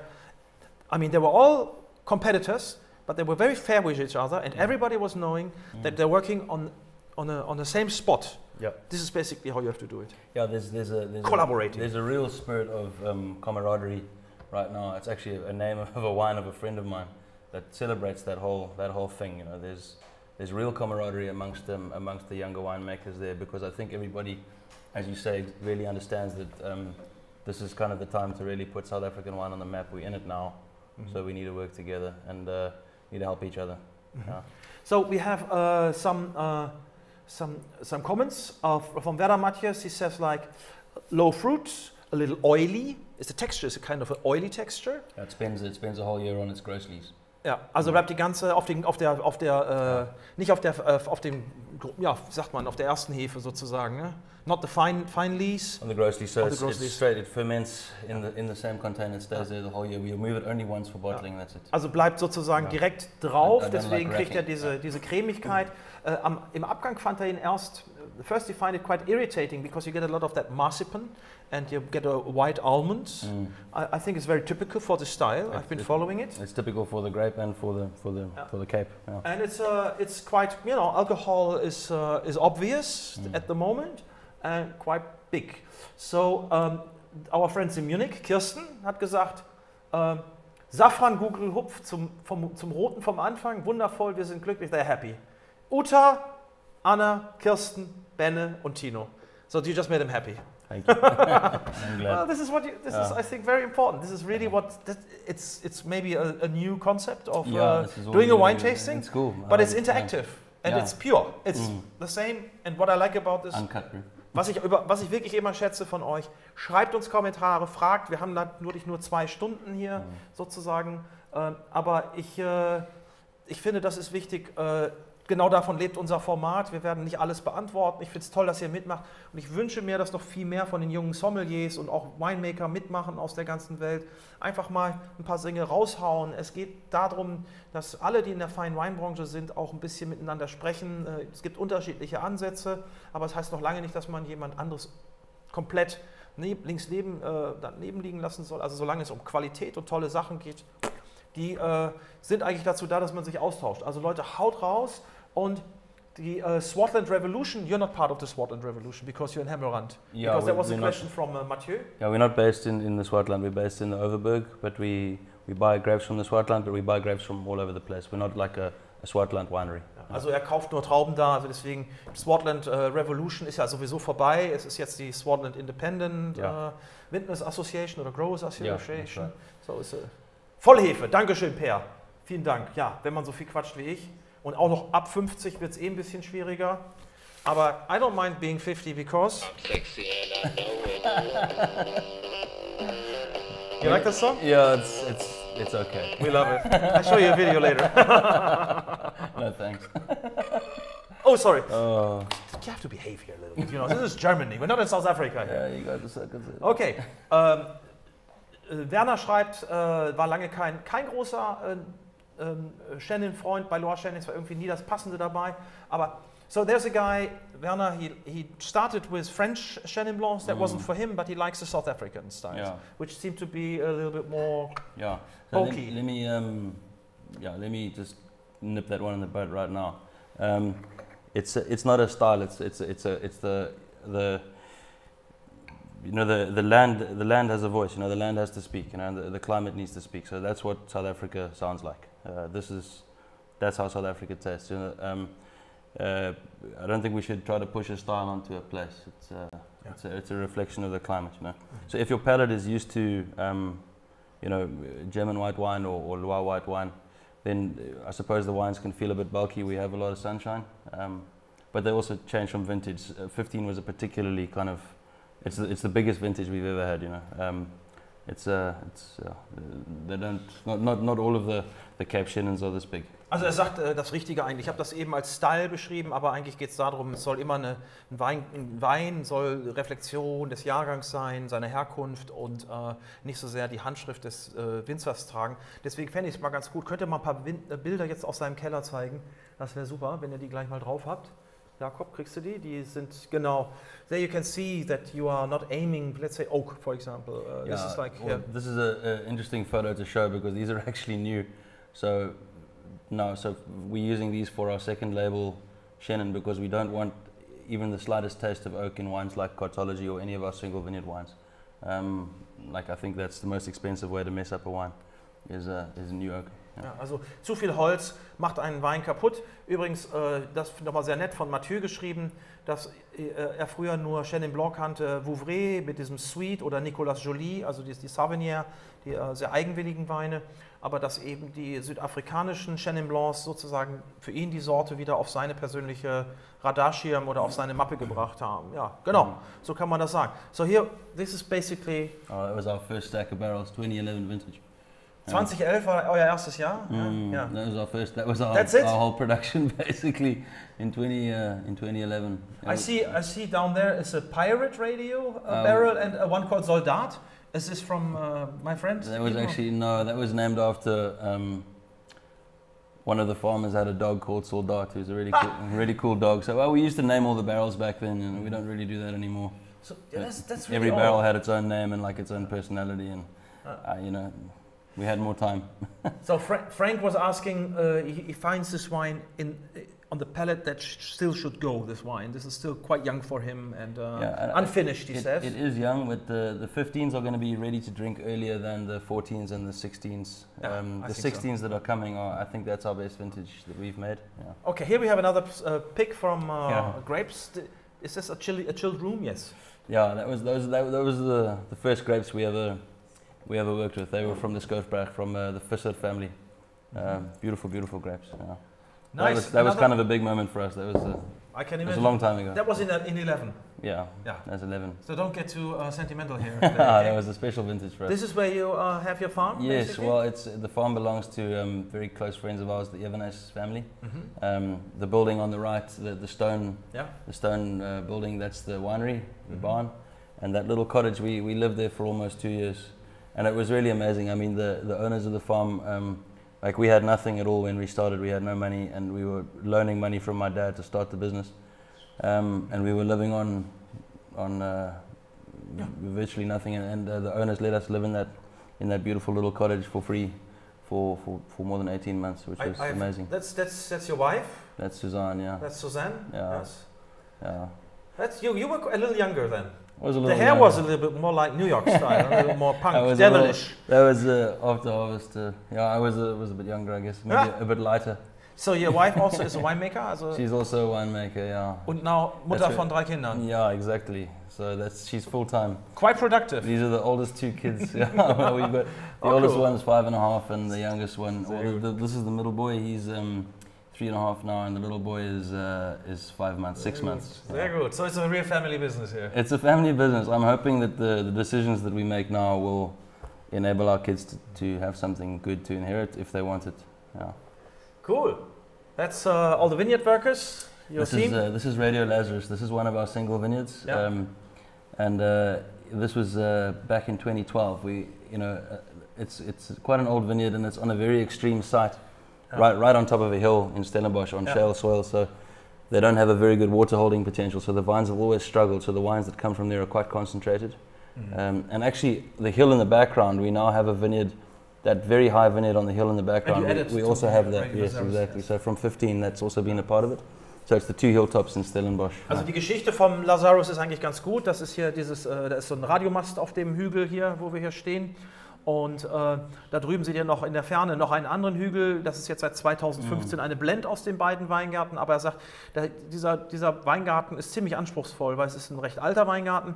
Aber für die Reben, weil er viel Wasserabzug hat, müssen die Reben also wirklich hier mit den Wurzeln folgen und tief folgen rein. Und der Lazarus ist ja der Barmherzige. Und es war so, dass dieser Weingarten, der sollte rausgerissen werden. So the story of this goes as this, that Lazarus, basically you were the Lazarus because this vineyard was supposed to be ripped out. Yeah, well it's basically, it was almost kind of half dead when we got to it. It's still half dead, but it's in a bit better shape than it was. You revitalized it. Yeah, and radio obviously also implies the dissemination of a message or like the broadcast of an idea, very much like what we're doing right now. And the idea or the message that we were trying to get out was to look after the old vineyards and to try to save as many of them as we could. So that's why we call it Radio Lazarus. Lazarus, obviously the New Testament Lazarus that was raised from the dead. Wow, it's beautiful. Yeah, well, that previous photo, I don't know if we can go back there, but kannst du mal zurückgehen? Geht das? Das davor, noch der vorhergehende? Aber man sieht ja, es ist traumhaft. Also Südafrika, Leute, ist ein traumhaftes Land. This is Wahnsinn. This is a photo of one of the most amazing vineyards that we work with. It's in the Skoofberg. It's a part of cartology. So this is what Skoofberg looks like. It's kind of a mountain landscape with fine red sand. That's why a lot of the vineyards up there are still ungrafted because Phylloxera doesn't like sand. Also vielleicht hier sind wurzelechte Reben, wir haben Sand, die Oberfläche, das mag die Reblaus nicht so gerne und er sagt, das ist ein Teil vom Skoofberg, also ziemlich weit im Norden schon, Chenin Blanc und interessant finde ich auch, dass viele dieser jungen Winzer und die Generation eben von Chris und Suzann sozusagen angefangen hat, diese alten Weingärten wieder in Ursprungszustand oder in einen gut gepflegten Zustand zu überführen. Die wurden echt ziemlich vernachlässigt. Wir haben auch noch einen Kommentar, ganz kurz. Now, can do different photo. So you can now go on with the slide. Sure. Ja, kannst du nächstes Fotochen mal machen, Jacob? Wir haben auch einen schönen Kommentar von Alexander Bernauer. He says, he prefers the 15 over the 14. Alexander Bernauer is from Austria. We soon have a Live-Schalte nach Austria. Machen wir auch gleich. Und er sagt, Zitrusnoten in der Nase, mineralisch, very long, lots of personality. And he drinks more Chenin Blanc because of you. Five soul points. Thank you. And he says, it's something, this is the Chenin Blanc. So that's, can we go back to that previous one? Nochmal zurück. Der Jakob hat heute irgendwie einen schnellen Finger, ey. Er geht immer so flott durch. So that's basically a perfect Chenin bush vine. That's about as good as you're ever going to see in your life. That's Skoofberg, just perfect canopy, perfect grapes. Ja, das sieht sehr gut aus. Looks nice. Okay, to the next one. That's. Jetzt kannst du weitermachen, Digga. Sorry, I can't say it in German. All right. Ja, ist gut, er hat es schon verstanden. That's Paderberg. That's Paderberg Chenin. That's what we call caviar Chenin, because in these dry farmed vineyards, when you're getting 2 to 3 tons a hectare, the grapes look like that, tiny little bunches with tiny little berries. And that's in my hand, and a lot of the bunches are that size. Also nennt man Kaviar, sozusagen Chenin Blanc Kaviar, weil ganz enge Dolden, alle Trauben, schön saftig, not overripe, no sunburn on him, and Oh, there's no sunburn on this bunch. We do get some sunburn sometimes, but that's also a part of the climate that we're in. Yeah, sure. That's okay. Yeah. Daniel Nieport says, Magnetic North, kriegst du das auch? Natürlich kriegen wir. Daniel, was denkst du denn? Hey, Daniel. Daniel Nieport. Daniel actually. Coole Weine, Fio Wines. Wir grüßen Fio Wines. Hey Dan. He came on a trip up to Skoofberg with us once, and he spent some time in South Africa. Grüße an Yoda heute. Yes, machen wir auch, alles klar. Münchner, auch glücklich sind wir. Natürlich sind die Münchner glücklich. Das Oktoberfest ist ja vorbei. Okay, gut, das war ja. Wir sind auch immer happy, wenn wir nicht auf den Fischmarkt gehen müssen. That previous photo, I don't know if we can look at that again. Yeah, sure. That one with a really tall bush vine. Mann, Jakob, ey, du hast aber heute einen Flotten hier, ey. Digga! This is a vineyard called La Colline. It's in Franschhoek. So those are some of the mountains around Franschhoek, and these are Semillon vineyards planted in the 1930s, in the mid-1930s, by the grandfather of the current farmer. Beautiful vineyard, and this is like really old Cape Semillon. I'll explain just now. Also wir sind hier, den Wein haben wir heute Abend nicht, La Colline, also der Hügel im Franschhoek, also im französischen Teil, ursprünglich hugenottisch, deswegen dieser Name häufig, viele französische Namen dort. hinten im Hintergrund sozusagen, wenn man da einmal über die Berge fährt, dann kommt man sozusagen nach Hemel-en-Aarde über den Pass. Und das ist hier in den 30er Jahren gepflanzt. Semillon hat eine lange Tradition im Kap. Und es gibt in verschiedenen Varianten. Einmal in der Semillon Gris, you have a reddish kind of different clones or different family. Yeah, well, that's actually what I wanted to talk about. Is that we've had Semillon in the Cape for a very long time, for like 360 years, and old vineyards like this, they're very different from the modern Semillon selections that we have, which are selected to taste more and more like Sauvignon Blanc. Much more grassy, where you know, these old Semillons taste completely different, and so it's basically like a selection Massal that's happened over many generations, and there's been some genetic drift away from how it started. So we have a very, very Cape selection of Semillon, and vineyards like this are pre-clonal, so it's not clones, it's thousands of different DNA. Also hier, das ist eigentlich dieses, was man Biodiversität nennt. Das heißt also hier es sind keine Klone. Klone sind ja immer eigentlich so ein bisschen das Uniforme in der Weinbranche. Das ist also Massal sozusagen vermehrt. Das heißt also, werden die Stöcke genommen, wieder eingepflanzt. Much more interesting wines. Und deswegen kommt da einfach eine ganz andere Komplexität. Und er sagt, das hat sich eben über die Generationen, der Weingarten ist wie gesagt aus den 30ern, hat sich das sozusagen ein bisschen verselbstständigt. Deswegen hat man mal hellere und dunklere. Hier war nochmal die Frage von Frank Röhnspieß. Wir haben es eben schon mal beantwortet, aber die Reben stehen deswegen so weit auseinander, weil wir sind in einem sehr warmen Land und wenn die zu dicht beieinander stehen, ist der Stress zu groß eben für diese Reben. Deswegen hat ja auch Spanien zum Beispiel flächenmäßig das größte Weinland der Erde, aber in der Produktion eben sehr, sehr gering. Und das kann man sicherlich für Südafrika, zumindest wenn man diese Weingärten sieht, auch, das ist die alte DNA. Wir haben schöne Beschreibungen nochmal. So there is Matthias, he's writing that you can feel it's a hard blood wine, you invest a lot. It's not necessarily their profile, but you can feel the intensity, the finesse. And then is Kudam Cowboy from Berlin, he gives it 5.5 salt points, so he's close to perfection. And Michael Schäfer from Bonn schreibt diese salzige Struktur hinten raus. They find that quite appealing. Und ja, vielleicht liegt es daran, Kudam Cowboy hat den Wein Frank karaffiert. Gut, ich hatte auch noch gerade hier nochmal eine Frage von Alexander Bernauer, das hatten wir auch, alles klar. Gut, ich würde sagen, wir machen mal den nächsten Wein schon. Ihr könnt euch mal den einschenken, den Magnetic North Mountain Macstock. That's a long name. That's a long name. Sounds like a law firm. Yeah. Ja. That's a long name. Das ist keine Anwaltskanzlei, sondern. So what's the story? Well, yeah. Here comes the story. It's basically the vineyard is almost almost magnetic north from the winery. Oh, ich kann es nicht. Mache ich jetzt, ja. No, you can go ahead. Oh, sorry. The vineyard is almost magnetic north in direction from the winery, and there's a lot of iron in the soil. So iron is the magnetic element. I like that link very much. Plus, the real phenomenon of magnetic north is it's an amazing natural phenomenon. It's always shifting. It's not a set target. So I wanted that feeling of like an enigmatic kind of wondrous thing, you know, that's moving around. It's not something that we can grasp. You know what I mean? That's what I wanted. And Macstock is a South African Afrikaans colloquialism for an ungrafted vine. Ja. Also das ist ein ganz spezieller Platz, ganz im Norden. Man kann da den Ozean sehen von da. Ich zeige noch mal ganz kurz das Etikett noch mal einmal. Ich halte es in die Kamera, Jakob. Und dann schalten wir gleich. Ach so, solche diese hier, alles klar. Habt ihr ja alle Magnetic North Mountain Macstock. Er hat ja gerade eben die Geschichte erzählt. Ich hatte schon Kopfhörer drauf, weil wir haben jetzt eine Live-Schalte. You need to put your earphones on. Now we have Live-Schalte nach Österreich. Hello, Austria. Okay, hey, that sounds good. Wie geht's euch? Alles gut? Oh yeah, here we are. Und vorweg, lieber Hendrik, alles Gute zum Geburtstag, nachträglich. Noch nie war der 50. Geburtstag so morgen wie bei dir. Habt ihr mich verstanden, ja? You get it?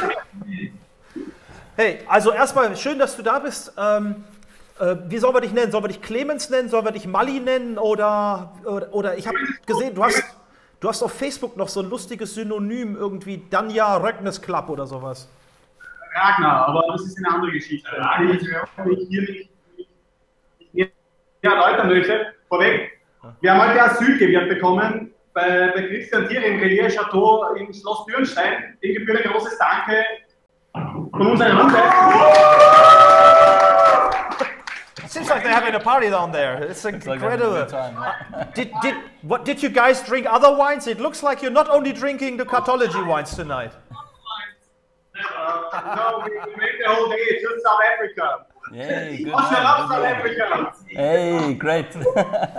Clemens, erzähl mir doch mal, wer ist jetzt bei dir? Wir haben leider einen ganz schlechten Empfang, also vom Ton her. Also unsere Runde besteht aus lauter lustigen Menschen, in erster Linie Weinbauern, Händler etc. neben uns. Also, okay, ich sehe schon, die Verbindung nach Österreich ist gerade abgebrochen. Macht's nochmal, versuchen wir es nochmal. Kriegt ihr sie nochmal rein? Ich glaube, das Internet ist da gerade nicht so gut. Aber das sieht auf jeden Fall sehr lustig aus. Looks quite amazing what they're doing down there. It looks pretty good. It looks good, huh? yeah, it's just good in drinking, yeah. Okay. Don't talk about the guys here, just talk about wine. Okay, let's talk about the wine. What do you like, Chenin Blanc? We love, and we love Sanson, which was we are low in stock. Well, low in stock. Mentioned that 3 bottles of Chris wines are not enough tonight. So, gibt es, wir machen mal auf Deutsch, gibt es bei euch in Österreich auch Chenin Blanc oder ihr habt natürlich tolle Sachen, grüner Veltliner natürlich, Welschriesling, Weißburgunder, Chardonnay etc. Gibt es Leute, die mit Chenin Blanc arbeiten? Das ist an die Winzer bei uns in der Runde, das sind einige, hat das Chenin Blanc. Ja. Stell uns doch mal deine Freunde ein bisschen vor, wir wollen das mal wissen, wer da ist alles. Hinter mir, der Mann hinter mir, wenn ich mich ducke, das ist Erich Markherrl aus der Wachau, der sagt, Bravo! Chenin Blanc ist nicht zugelassen. Neben mir, der Mann mit dem Bart.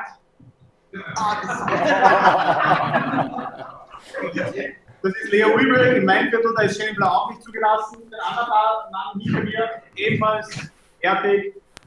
Hallo, guten Abend. Hinter uns am Vormann, Johannes Silber. Ja, not allowed to grow Chenin Blanc. Oh man. Ganz hinten, Franz Weninger, Chenin Bravo, Blanc. klasse, okay. Tolle Runde. Auch ein Chenin Blanc.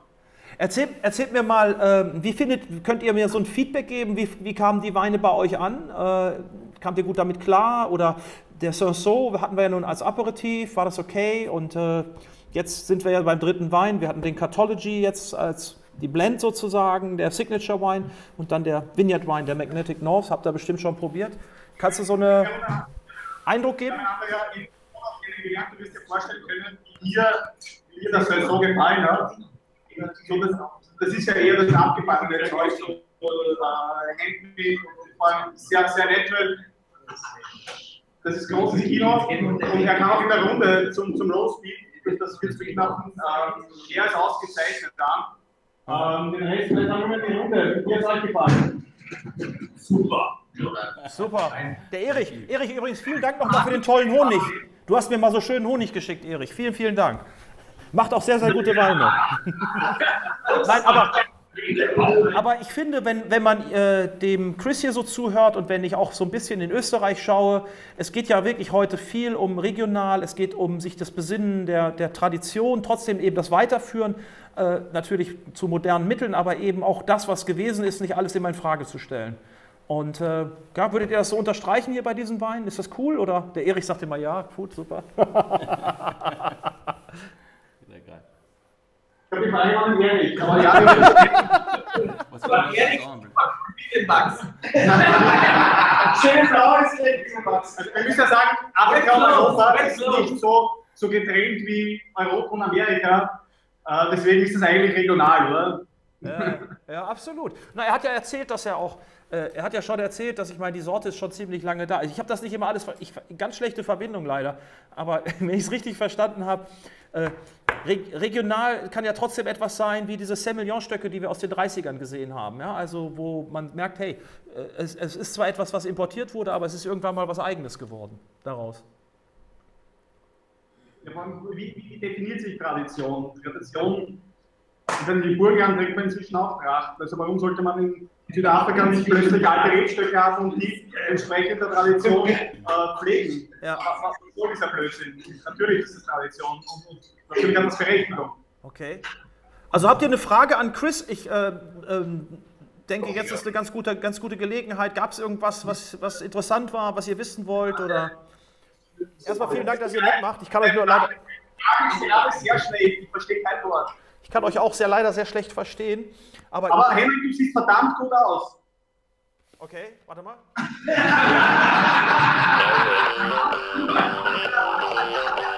So, jetzt bitte mal, macht mir bitte mal eine kleine Winzerpolka da vorne da. Jetzt mal bitte die Winzer bitte ins Bild. Ich will jetzt einmal sehen, wie ihr um den Tisch eine kleine Polka macht. Einmal rum, für mich bitte. Ich habe Geburtstag. Okay, einmal los und der Clemens. Und ich mache nochmal Musik. So, alle, genau, yes, yes, yes. Schön bescheuert, super, klasse. This is really fucking stupid, but beautiful. Gut, okay. Also ich muss sagen, vielen Dank. Ich habe nichts verstanden, was ihr gesagt habt, aber ich fand euch irgendwie total sympathisch. Ja, es liegt auch in eurer Sprache. Lernt endlich Deutsch in Hamburg. Ja, also wenn du mal so schön Hochdeutsch sprichst wie ich, mein Lieber, dann ist ja auch irgendwas falsch. Also ich finde ja gut, dass du so eine indigenous Variety bist. Vielleicht sollten wir künftig Englisch. Ja. Okay, also ich würde sagen, wir schalten wieder um auf. Erstmal vielen Dank nach Österreich. Vielen Dank an Clemens und die wunderbaren, lustigen Winzerleute da. Mann, die hauen aber. They drink a lot of wine there. You see. Austrians are quite tough, I have to say. Okay. Also, vielen Dank. Warte noch einmal ganz kurz. Einmal noch mal Winky Winky machen. Dankeschön, schön, dass ihr da wart. Yay! Und nächstes Mal ein bisschen besseres Internet, ihr Nerver. Mann, ey. Fucking Internet. Yeah, hey, screwed it up. First world country, You know. man, what's going on here? Well, you know, welcome to Europe. You know. Okay, can you pour me the wine? Yes. So let's go. 5 soul points from the Cathology. Chenin at its best. Kudam Cowboy. Bam! Schreibt Bianca. Bianca schreibt Bam. Bianca, you know, that's my dear beloved Bianca. Wir haben nur den Großen in der Vase, whatever that means, von Frank. So. Und, I don't know. Ich weiß nicht. Frank, kannst du uns das nochmal erklären? Und wir haben sehr schöner Wein, also das hatten wir schon alles. Okay. Ich würde sagen, wir gehen weiter mit diesem Magnetic North. Also now we are in the single vineyards. So Yeah. It's the most northern vineyard, sein nördlichster Weinberg. Da kommt man als Tourist eigentlich kaum hin. As a tourist, very rarely people end up there. You'll never see this. Yeah, it's in the middle of nowhere. It's really, it's deep in the countryside. Yeah. Yeah, deep. So what's special about this vineyard? Everything. Yeah, tell me. Okay. Do we have pictures? Yeah, some of the. Haben wir ein paar Bilderchen? Let's see. It's close to the Cederberg. Ja. Ich glaube, er hat 1, 2 Bilder gehabt. Aber okay, it's close to the sea? No, to the Cederberg. Well, it is close to the sea. It's 30 km from the sea. But yeah, where do I start? It's 550 meters above sea level, on that deep red sand over gravel over clay. So there's a lot of iron in the soil. The vines, it's 2 small parcels that grow next to each other. They're growing on their own roots, so they're ungrafted, and I think that makes quite a big difference to the wine. And yeah, we get just very low yields per plant, per actual rebe, you know, per plant. And the wines are naturally very, very concentrated. The place where it grows is where we farm a lot of rooibos tea, and when you walk around there in the summer, you know, the whole place has got a terrific smell. You know, the felt, the you know, just the outdoors. It's got a wonderful smell, and you can almost pick that up in the wine. It's got a lovely kind of soft herbal smell. Ja. Ja. Also das Besondere ist wirklich wahrscheinlich der Platz, das ist der Boden, wir haben viel Eisen im Boden, wir haben, wie gesagt, wieder wurzelechte Reben, sehr, sehr hochgelegen der Weingarten, ja. Und wie gesagt, da vielleicht auch ein bisschen dieser Einfluss vom Ozean, aber auf der anderen Seite auch höher gelegene Weingärten, ja. Heißt häufig zwar tagsüber wärmer, nachtsüber ein bisschen kühler.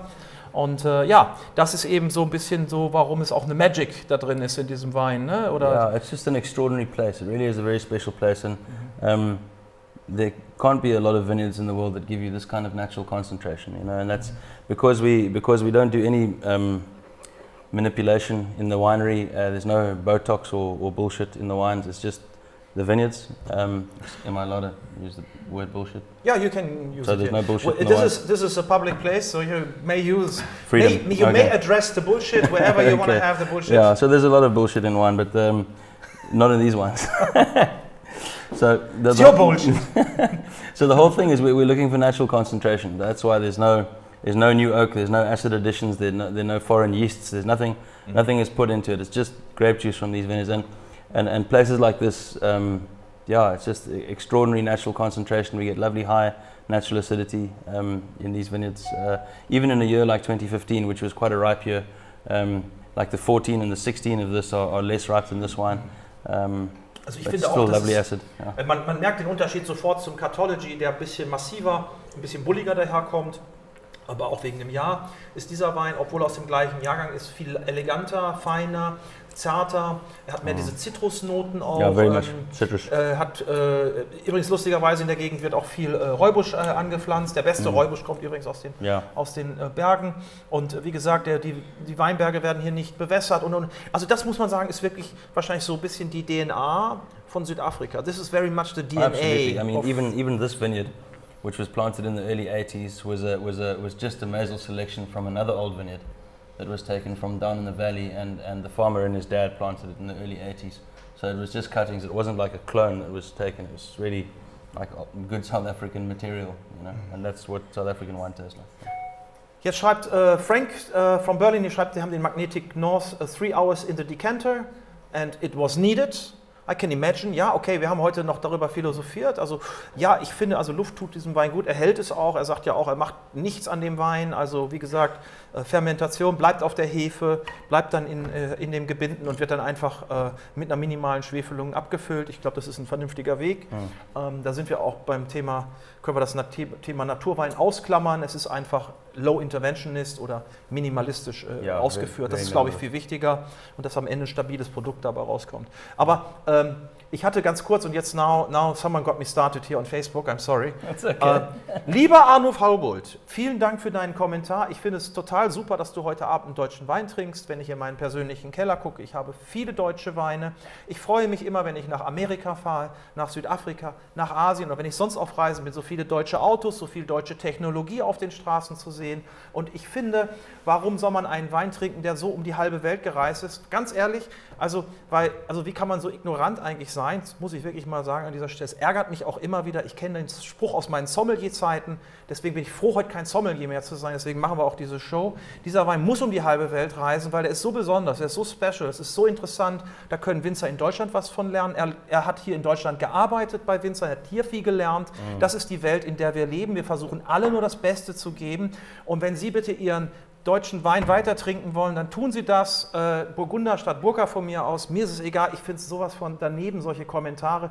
Ich liebe und warum das in die Ferne schweifen, wenn das Gute so nah ist, weil das Bessere immer das Feind des Guten ist. Wir haben keinen Chenin Blanc in Deutschland, der so schmeckt. So, jetzt habe ich mich aber auch mal gerade 2 Minuten hier ergossen. Tut mir leid, Leute, aber ich kann das manchmal nicht mehr verstehen. Ich kann es auch ganz ehrlich nicht mehr hören. Ich finde es gut, dass wir tolle deutsche Weine haben. Wie gesagt, bin einer großen Supporter, aber wir brauchen auch Weine von auf der ganzen Welt. So, jetzt haben wir es auch. Sorry.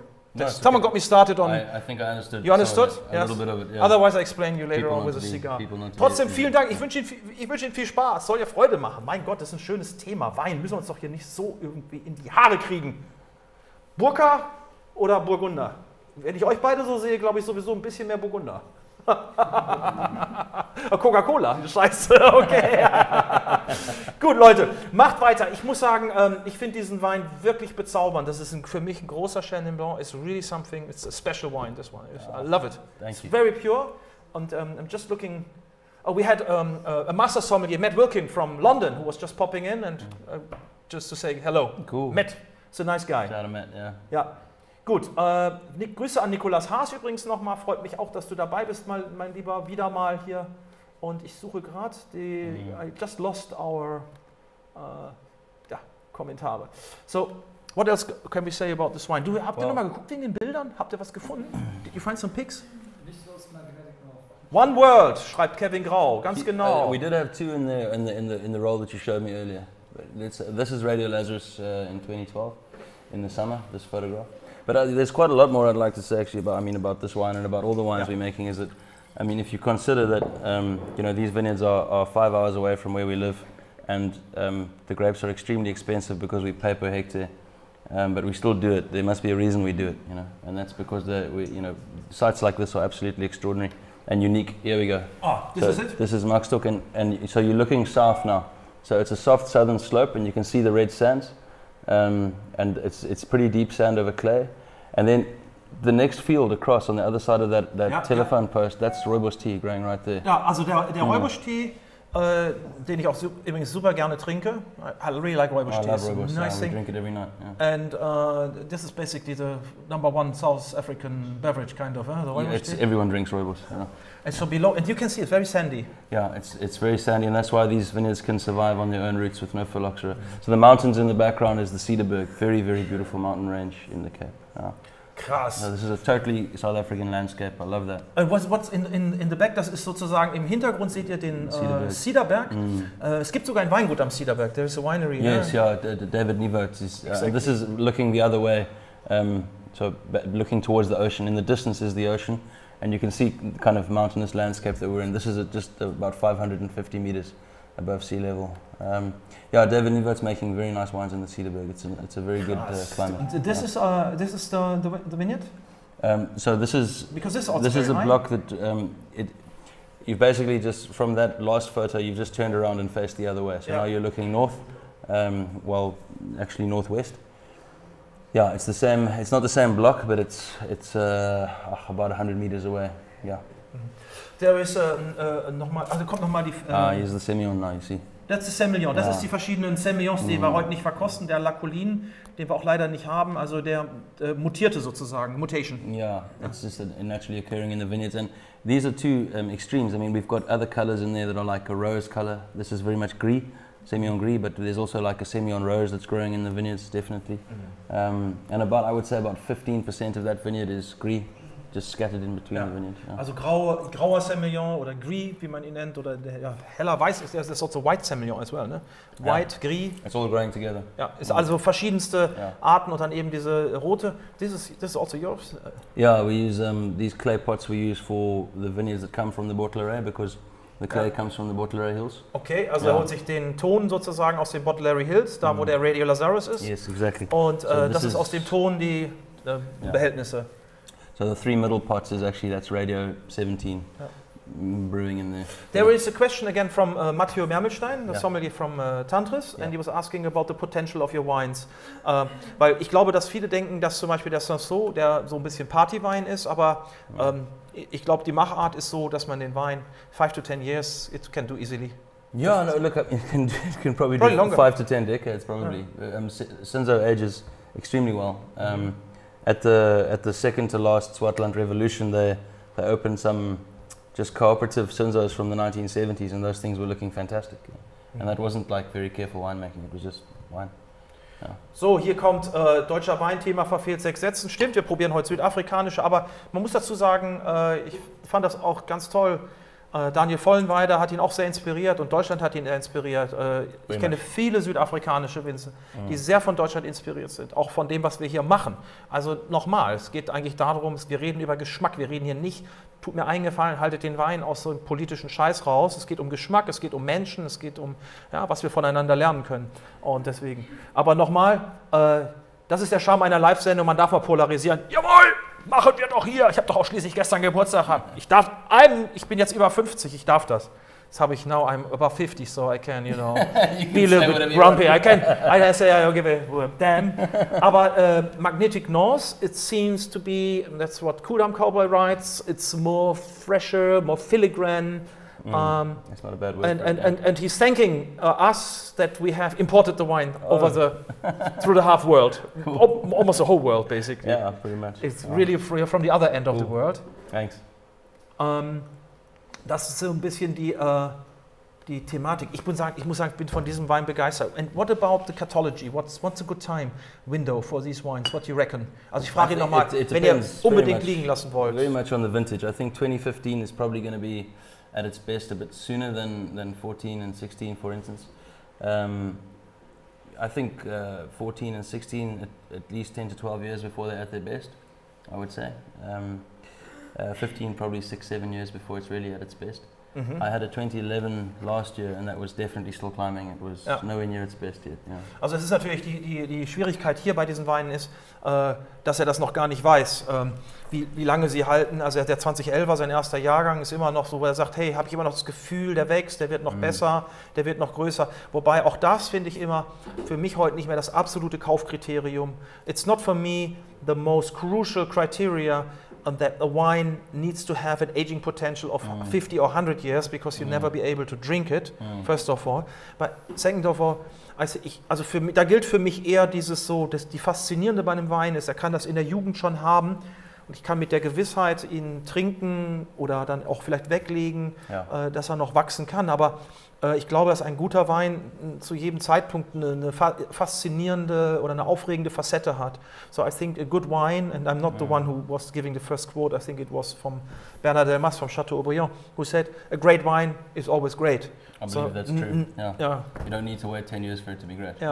So this, and I think, or breed, also diese Rasse, die wir hier auch, diese Klasse und Rasse, die wir hier rauskriegen. Also, I think wine aging is about harmony more than about anything else. It's more than about harmony than it is about chemistry, you know. Everybody looks at pH and thinks a wine is going to age for a long time, but if you imagine like NFL football, you've seen a quarterback throw a ball, and if it spins perfectly, it goes far. But if it has a wobble, it doesn't. You know, I think that wine is the same thing. You know, if a wine comes out of the gates in balance, in harmony, nothing sticking out, I think it'll go much further than a wine that's from the beginning is like a wobble. Schöne Philosophie hier. In der Mitte entspringt ein Fluss, wer es gesehen hat, aber dieses Thema, dass man eben nicht alles, also es gibt alle Sachen, die tausendmal erklärt sind, die genau austariert sind und die man lernen kann. Aber so eine Harmonie, wenn ein Ball geschmissen wird oder perfekt reinkommt oder sowas, das kann man nur dem Werfer. Das kann man nicht technisch, das kann man nicht nachahmen. Das ist etwas, das kommt aus uns selbst heraus und ich glaube, das bleibt auch ein bisschen, Gott sei Dank, beim Weintrinken so. Die Faszination am Weintrinken ist, dass es immer noch viel zu tun hat mit den Menschen, die das machen. Aber nochmal, ich glaube an diese Weine, dass sie sich sehr, sehr gut entwickeln werden, auch so wie die Machart ist ganz klar so. Aber es ist nicht unbedingt nötig, 20 Jahre zu warten. Ich glaube, wobei, wenn Sie 4, 5 Jahre, after 5, 4, I think it's beneficial to your wines if they can have a 4 to 10 years. If they've got patience for that, then just give them a little time. I think that you can drink them now, they look lovely now, but it'll be to your benefit to let them age. Yeah. Hier war jetzt gerade auch sehr süß, hier, ich glaube, der Markus Kudler zum Beispiel, also für eine Weinbegleitung wäre das toll. Er selbst hat mal Matassa bekommen im Five, das Living Room Five, bei Tibor Berzel, der vor kurzem auch hier Gast war. Das Lesegut sieht super gesund aus, ein Vorteil für warme Regionen, schreibt Marcel Ulm. Ja, ich denke, also you really... about Matassa? It's about that someone had Matassa in a restaurant, but you know, that's not necessarily to do with us. Okay. Aber another benefit about being in South Africa is that you can really have a very good material as it's a warmer climate, it's a drier climate, so you know, not that many disease spreading. There's not much disease pressure. We do have some vineyard viruses and stuff like that, but I'm not going to talk about that too much. Yeah, it's definitely possible to farm very well without chemical intervention in that climate, and hopefully, you know, we'll get there. We'll start developing a culture that is more passionate about organic farming. I'm very passionate about that, but you know, South Africa is a little bit behind with that, but we're getting there. Yeah. Dann haben wir noch ein paar schöne Bilder vorbereitet jetzt. Wir haben so ein paar Sachen, die gar nicht so viel mit dem Wein zu tun haben, aber wenn man an Südafrika denkt, muss ich immer wieder sagen, also ich kenne so, das erste Besuch von mir war 2000, my first visit was around the year 2000. And I think ever since it has become very diverse. When I look at the first platter, the wine guide, which is quite important, it was very thin, now it's very thick, now it's about diversity, it's really a dynamic thing. Yeah, it's a very so dynamic you have the big guys, right, you have the smaller guys like you have the younger guys like you have the old guys, the classic guys. South Africa has come a long way. I really think so. Can I revisit that question from earlier, the guys that were talking about, you know? Yeah, which one? The one that got you excited. We had this is going to be a long translate again, but we had one summer in 2010 when we were in Europe, we were having a little bit of a holiday before we went to work at Vollenweide in the Mosel. So we spent some time on Santorini on a scooter driving around, tasting lots of old Wein Assertico wines. And then not long after that, we were in Kals in the Roussillon with Tom Libbe for a day, and with Domaine Gorby for a little while, just listening to them and talking to them, tasting their wines. And then after that, a few days after that, we were up in the Mosel working with Daniel. And that summer was so crucial for me because it really I clicked something, you know, because if you look at like old Wein Assertico and Mosel Riesling, you know, in the glass they've got nothing in common. But there's a really, and like Matassa Blanc, you know, they all look different, but they've got a really, really important golden thread, common streak, which is authenticity. You know, you can't make those wines anywhere else.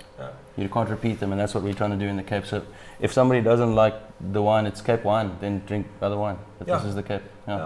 Okay, also das, was ihn wirklich so umtreibt, das war 2010, als er in Deutschland gearbeitet hat bei Andreas Vollenweide an der Mosel. Daniel Vollenweide an der Mosel.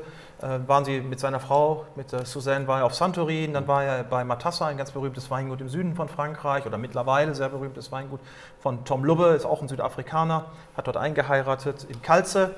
Und dann hat er nochmal überlegt über diese 3 Weine. Santorin hat sehr viele alte, Griechenland eben, die Vulkaninsel, hat sehr alte Reben. Matassa hat sehr viele alte Reben im Süden von Frankreich und eben auch an der Mosel hier. Der Daniel hat alte Reben, mit denen er arbeitet.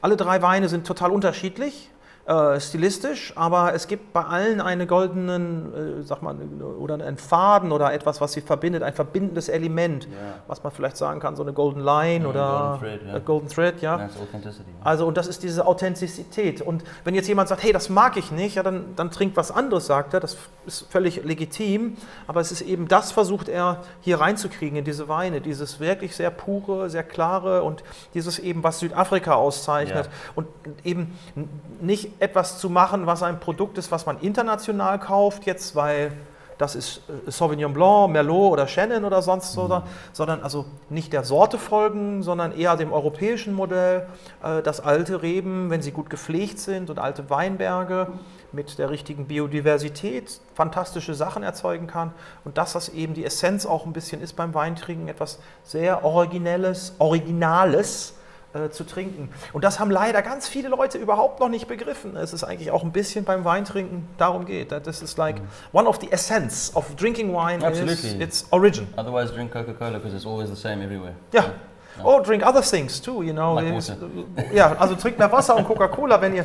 Naja, das also... I'm just joking, yeah. Also, Alexander schreibt, Magnetic North is like, to him, like another world. It's another world not because it's heavier, it's more lifted. You can really feel the soil, the terroir. Sense of place. The sense of place. And so he really likes you. You can see you've got a lot of passion and you're quite sympathetic. What's that mean? It's quite sympathetic. Ohne Wahl hätte ich den Cartology nie probiert. Tada! Wahrscheinlich nie probiert. Einer meiner Lieblingsweine. Es lebe der Geschmack. It doesn't matter where the taste. And Matthias comes from South Tyrol, from Südtirol, beautiful, northern Italy. Und Jürgen Waldner, he was asking, you have this kind of gobelet. En gobelet, education for your wines. Why is that? And which benefits and which disadvantages does it have? Lots of questions here. You're in Germany. We have you now on our chair here. I'm ready to go. Interrogation. What was the question? Well, the question is really why do you have gobelet as an educational for the wines, for the wine education? For training. Training, wine training. Sorry. Yes, okay. Right. My English is getting better. No, it's okay. I don't know. That's a very good question. But I do know that it probably was planted because it's much cheaper to plant that way without a trellis system. So it's like half the price to plant, and it's the way it's just basically always been done, and maybe it's just stuck, you know. Weiß es nicht, wobei ich habe da vielleicht noch eine Antwort, dass diese Art der Form, diese Bechererziehung auch was damit zu tun gehabt hat. Erstmal, man brauchte keine anderen Materialien, das hat er gesagt eben, also diese richtigen Erziehungsformen, die wir heute kennen, wie Corton, wo die auf Drahtrahmen hochgezogen werden. Yes. Das ist eine ganz andere Zeit, das ist die 80er, die 90er gewesen, wo das immer mehr in Mode kam, aber diese Gobelet hat auch einen Schutz it's also that Gobelets has proven to yeah. be an education or a training system, which was very protective. Yeah, it works really well in a high wind and high sun environment like we have. You know, a trellis, you've got, you know, depending on how you orientate it, you've got a sunny side or a shady side, and you know, kind of uniformity in the bunch zone. And what I like about bush vines is that there's no uniformity, and that's very important for quality because every vine is kind of a circle, you know.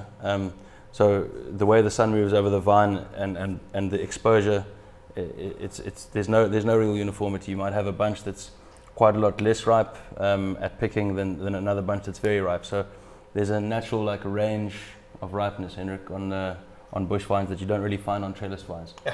Trellising, much more uniformity, bush vines like a wider range on each vine. Also diese neuen Erziehungsformen, oder was neu sind auch keine neuen, aber sie haben eben den Zweck, dass sie das Produkt eben ein bisschen standardisieren. Das hilft, das macht es besser in der Breite, aber in der Individualität ist diese Buschweinform heute und vor allen Dingen wegen Klimaerwärmung, es ist durchaus wieder ein Thema.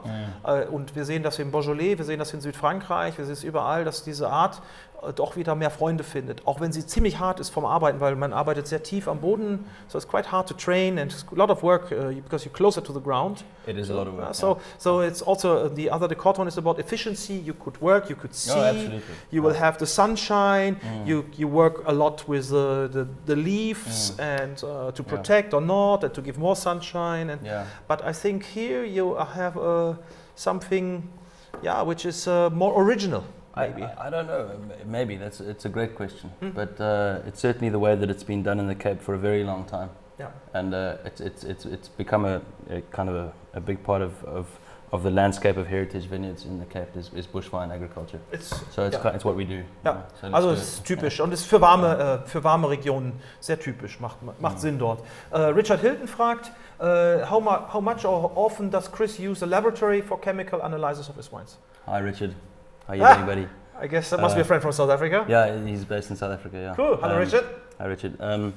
So we don't we need to know what the sulfurs are before we bottle. So I'd say twice a year probably. What I like to do, I have a refractometer, and that's the only analysis that I look at leading up to picking, because obviously, as you know, Richard, the picking date is everything.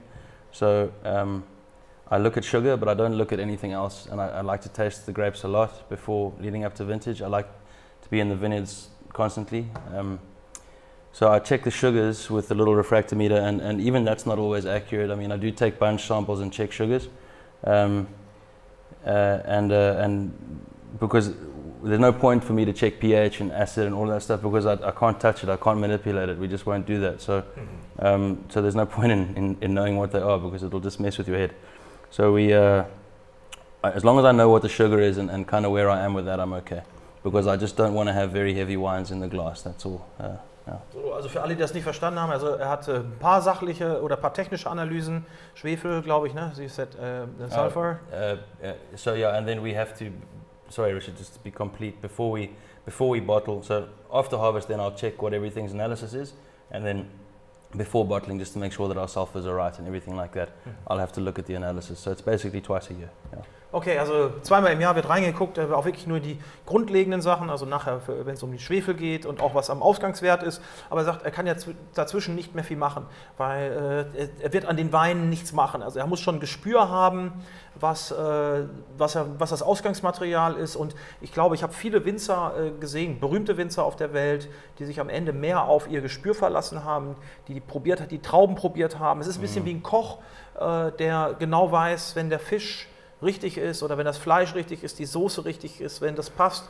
Das ist etwas, das kann man, das bleibt dann, Gott sei Dank, bleibt Wein dann an der Stelle eben etwas nicht Analysierbares. Das hat dann eben was mit der Persönlichkeit damit zu tun. Und diese Weine, die wir hier bei Wein am Limit vorstellen, sind ja Weine von Menschen, die Persönlichkeiten sind und die sich ein bisschen mehr auf das verlassen, was sie gelernt haben, auf das Handwerk und nicht so sehr das, was ihnen irgendwelche anderen Leute vorgegeben haben, damit es Extrakt so schmeckt. Also es wird ein bisschen philosophisch vielleicht, aber man kann heute Weine machen genau so, weil there is wines which are produced just for one reason, because the guy behind it knows exactly how the other person will receive this wine, and I think there is a mistake in that, because it's quite predictive. Yes, and that's absolutely. almost intimidating. And Yeah. I don't like to be in a target group because I'm a person, I'm human.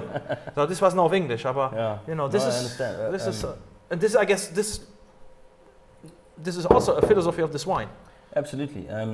You know, and I just want to add that I think that there's, in New World winemaking, I think there's way too much dependence on laboratory analysis, and that winemakers lean on that very heavily, because in the end, this is wine. It's on the table and it's being enjoyed by people. And you know, the only thing that the wine needs to satisfy is the human palate. You know, it needs to be delicious.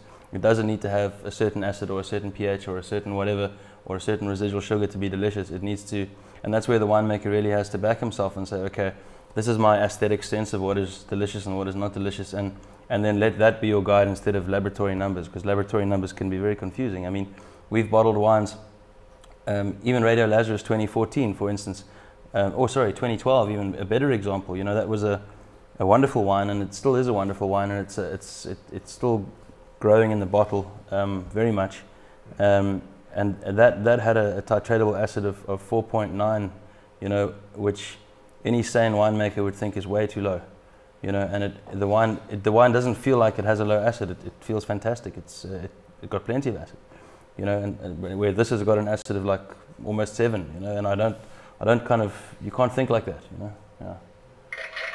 Okay.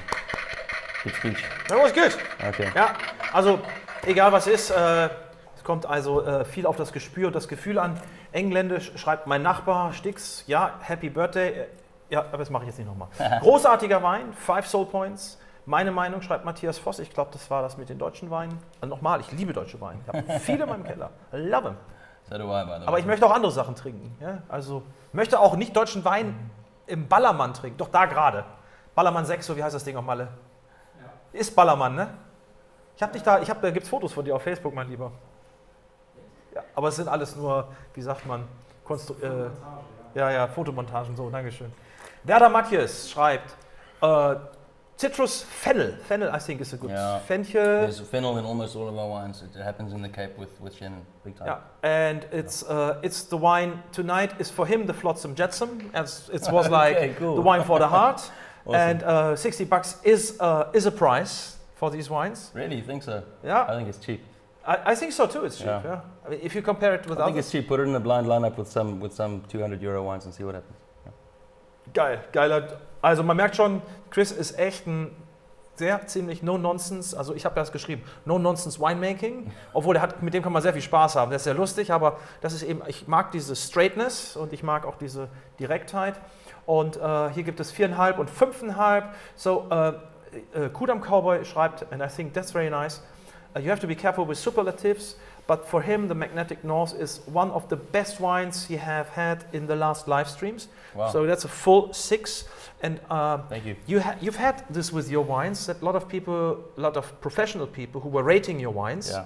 from the rating agencies, they gave We can talk about very that. high. No, we won't. We can talk about point Gets scores. too low. We can With talk point about- scores. We can talk about putting numbers on wine. I hope this is okay for you with the soul points. It's No, just it's like cool. I give you 6 soul points, man. Yeah. Well, you get 5.5. Thank you. I'll Because take it. because you came over with a hangover, which is very unprofessional. I did. It's very unprofessional. You guys from the UK, what did you do to him? Oh, it's my own fault. Anyway, so no, but what I was saying was like a lot of the rating agencies, they gave you the full ratings, Yeah. and one wrote very nicely and wisely. I'm not sure who it was, but that people have to be careful when you rate these wines so high. What you do and what you expect in the next couple of years, because the wines will even get better. So when you have the 6, that's fine, but maybe you have to give them 6.5, but we don't have that. Well, thank you. Man kann ihn nicht höher bewerten, als schon ist. Aber gut. Did you enjoy it? Very much. What do you think about us here? And do you have a question for the German folks here? You know, a lot of people have gone to bed already because in Germany we need to all get up at 6 o'clock. Because in the you guys morning. work really hard. Yeah? Yes. I just would like to encourage, I wouldn't like to ask you a question, but I'd just like to encourage you to be adventurous in your drinking and take a serious look at South Africa. You know, it doesn't have to be our wines, but have a really good look at South Africa.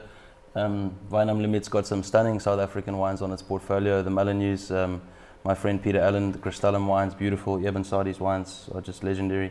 You know, so have a serious look at South Africa and don't look at South Africa as like a cheap and cheerful country, you know, that needs to, and don't think you're doing us a favor to pay 60 euros for a bottle of wine. You should be paying much more. These wines are cheap for what they are and for the work that goes into them. So suck it up and drink more serious South African wine. That's what I want to say. Yeah. You're just looking for the right. There's another speech. I'm going to start standing up and waving my hands to you. Yeah. Oh, we could do this one. Oh, Jesus Christ! No behavior. Anyway, also thanks for stopping by. Yeah, thanks for having me. It's been great. Ja, also ich bin, was diese Weine angeht, ich muss sagen, wenn euch noch was interessiert, weil 2-3 Minuten haben wir gerade noch, gleich sind wir durch. Eine Sache, ich habe den Typen kennengelernt hier. He was playing snooker or pool, whatever. Ja. In Rosa Krügers Haus, ist eine ganz berühmte Dame in Südafrika, die alle alten Weingärten, mit Bianca waren wir da bei der Swartland Revolution. So this guy came up to me and, also, are you Hendrik Thoma? Und ich dachte, oh Scheiße, jetzt kriege ich einen auf die Fresse. I was thinking you were going to hit me, because in South Africa, they can, especially in the north, it can happen, like you can get into really quickly, a fight for nothing. What did I do? So okay, I heard good things about you. I said, okay, that's nice. Und, well, it's true. And I said, then you introduced yourself. Hat sich mir vorgestellt, hat gesagt, immer auch ein bisschen Wein. Er hätte jetzt nichts zu verkaufen. I said, that's very smart. So because you said, I make wine, I don't have anything to sell, but you seem to be cool. Well, it was true. Und dann habe ich gedacht, was für ein Sack. Und dann haben wir überlegt, dem schreiben wir mal. So we wrote him. Und dann hat er wirklich, und so haben wir angefangen mit ihm, er hatte irgendwie sein kanadischer Importeur, der hat nicht so richtig an die Menge geglaubt. Ja. Und hatte irgendwie 240 Flaschen gehabt, so haben wir angefangen und deswegen nochmal einen ganz herzlichen Dank an Willi Schlögel von der Cordoba und an Stefan Grabler, der heute in München arbeitet. Die beiden haben das Ding glasweise auf die Karte genommen, die haben das so abgefeiert in der Cordoba in Berlin und das muss ich sagen, das hat uns ein bisschen den Weg geebnet, aber es war sehr spannend. Also eigentlich, he didn't have anything to sell, I didn't want to buy, but I was curious, he was curious, so we started with 240 bottles. Ja. Es ist nicht so viel mehr, macht nur 30.000 Flaschen, aber ich finde es super. Toll, wir haben in Deutschland viele auch gute junge Winzer, die kann ich alle nur sagen, Leute, ist auch ein gutes Beispiel vielleicht für euch, wie ihr das macht und was da passiert.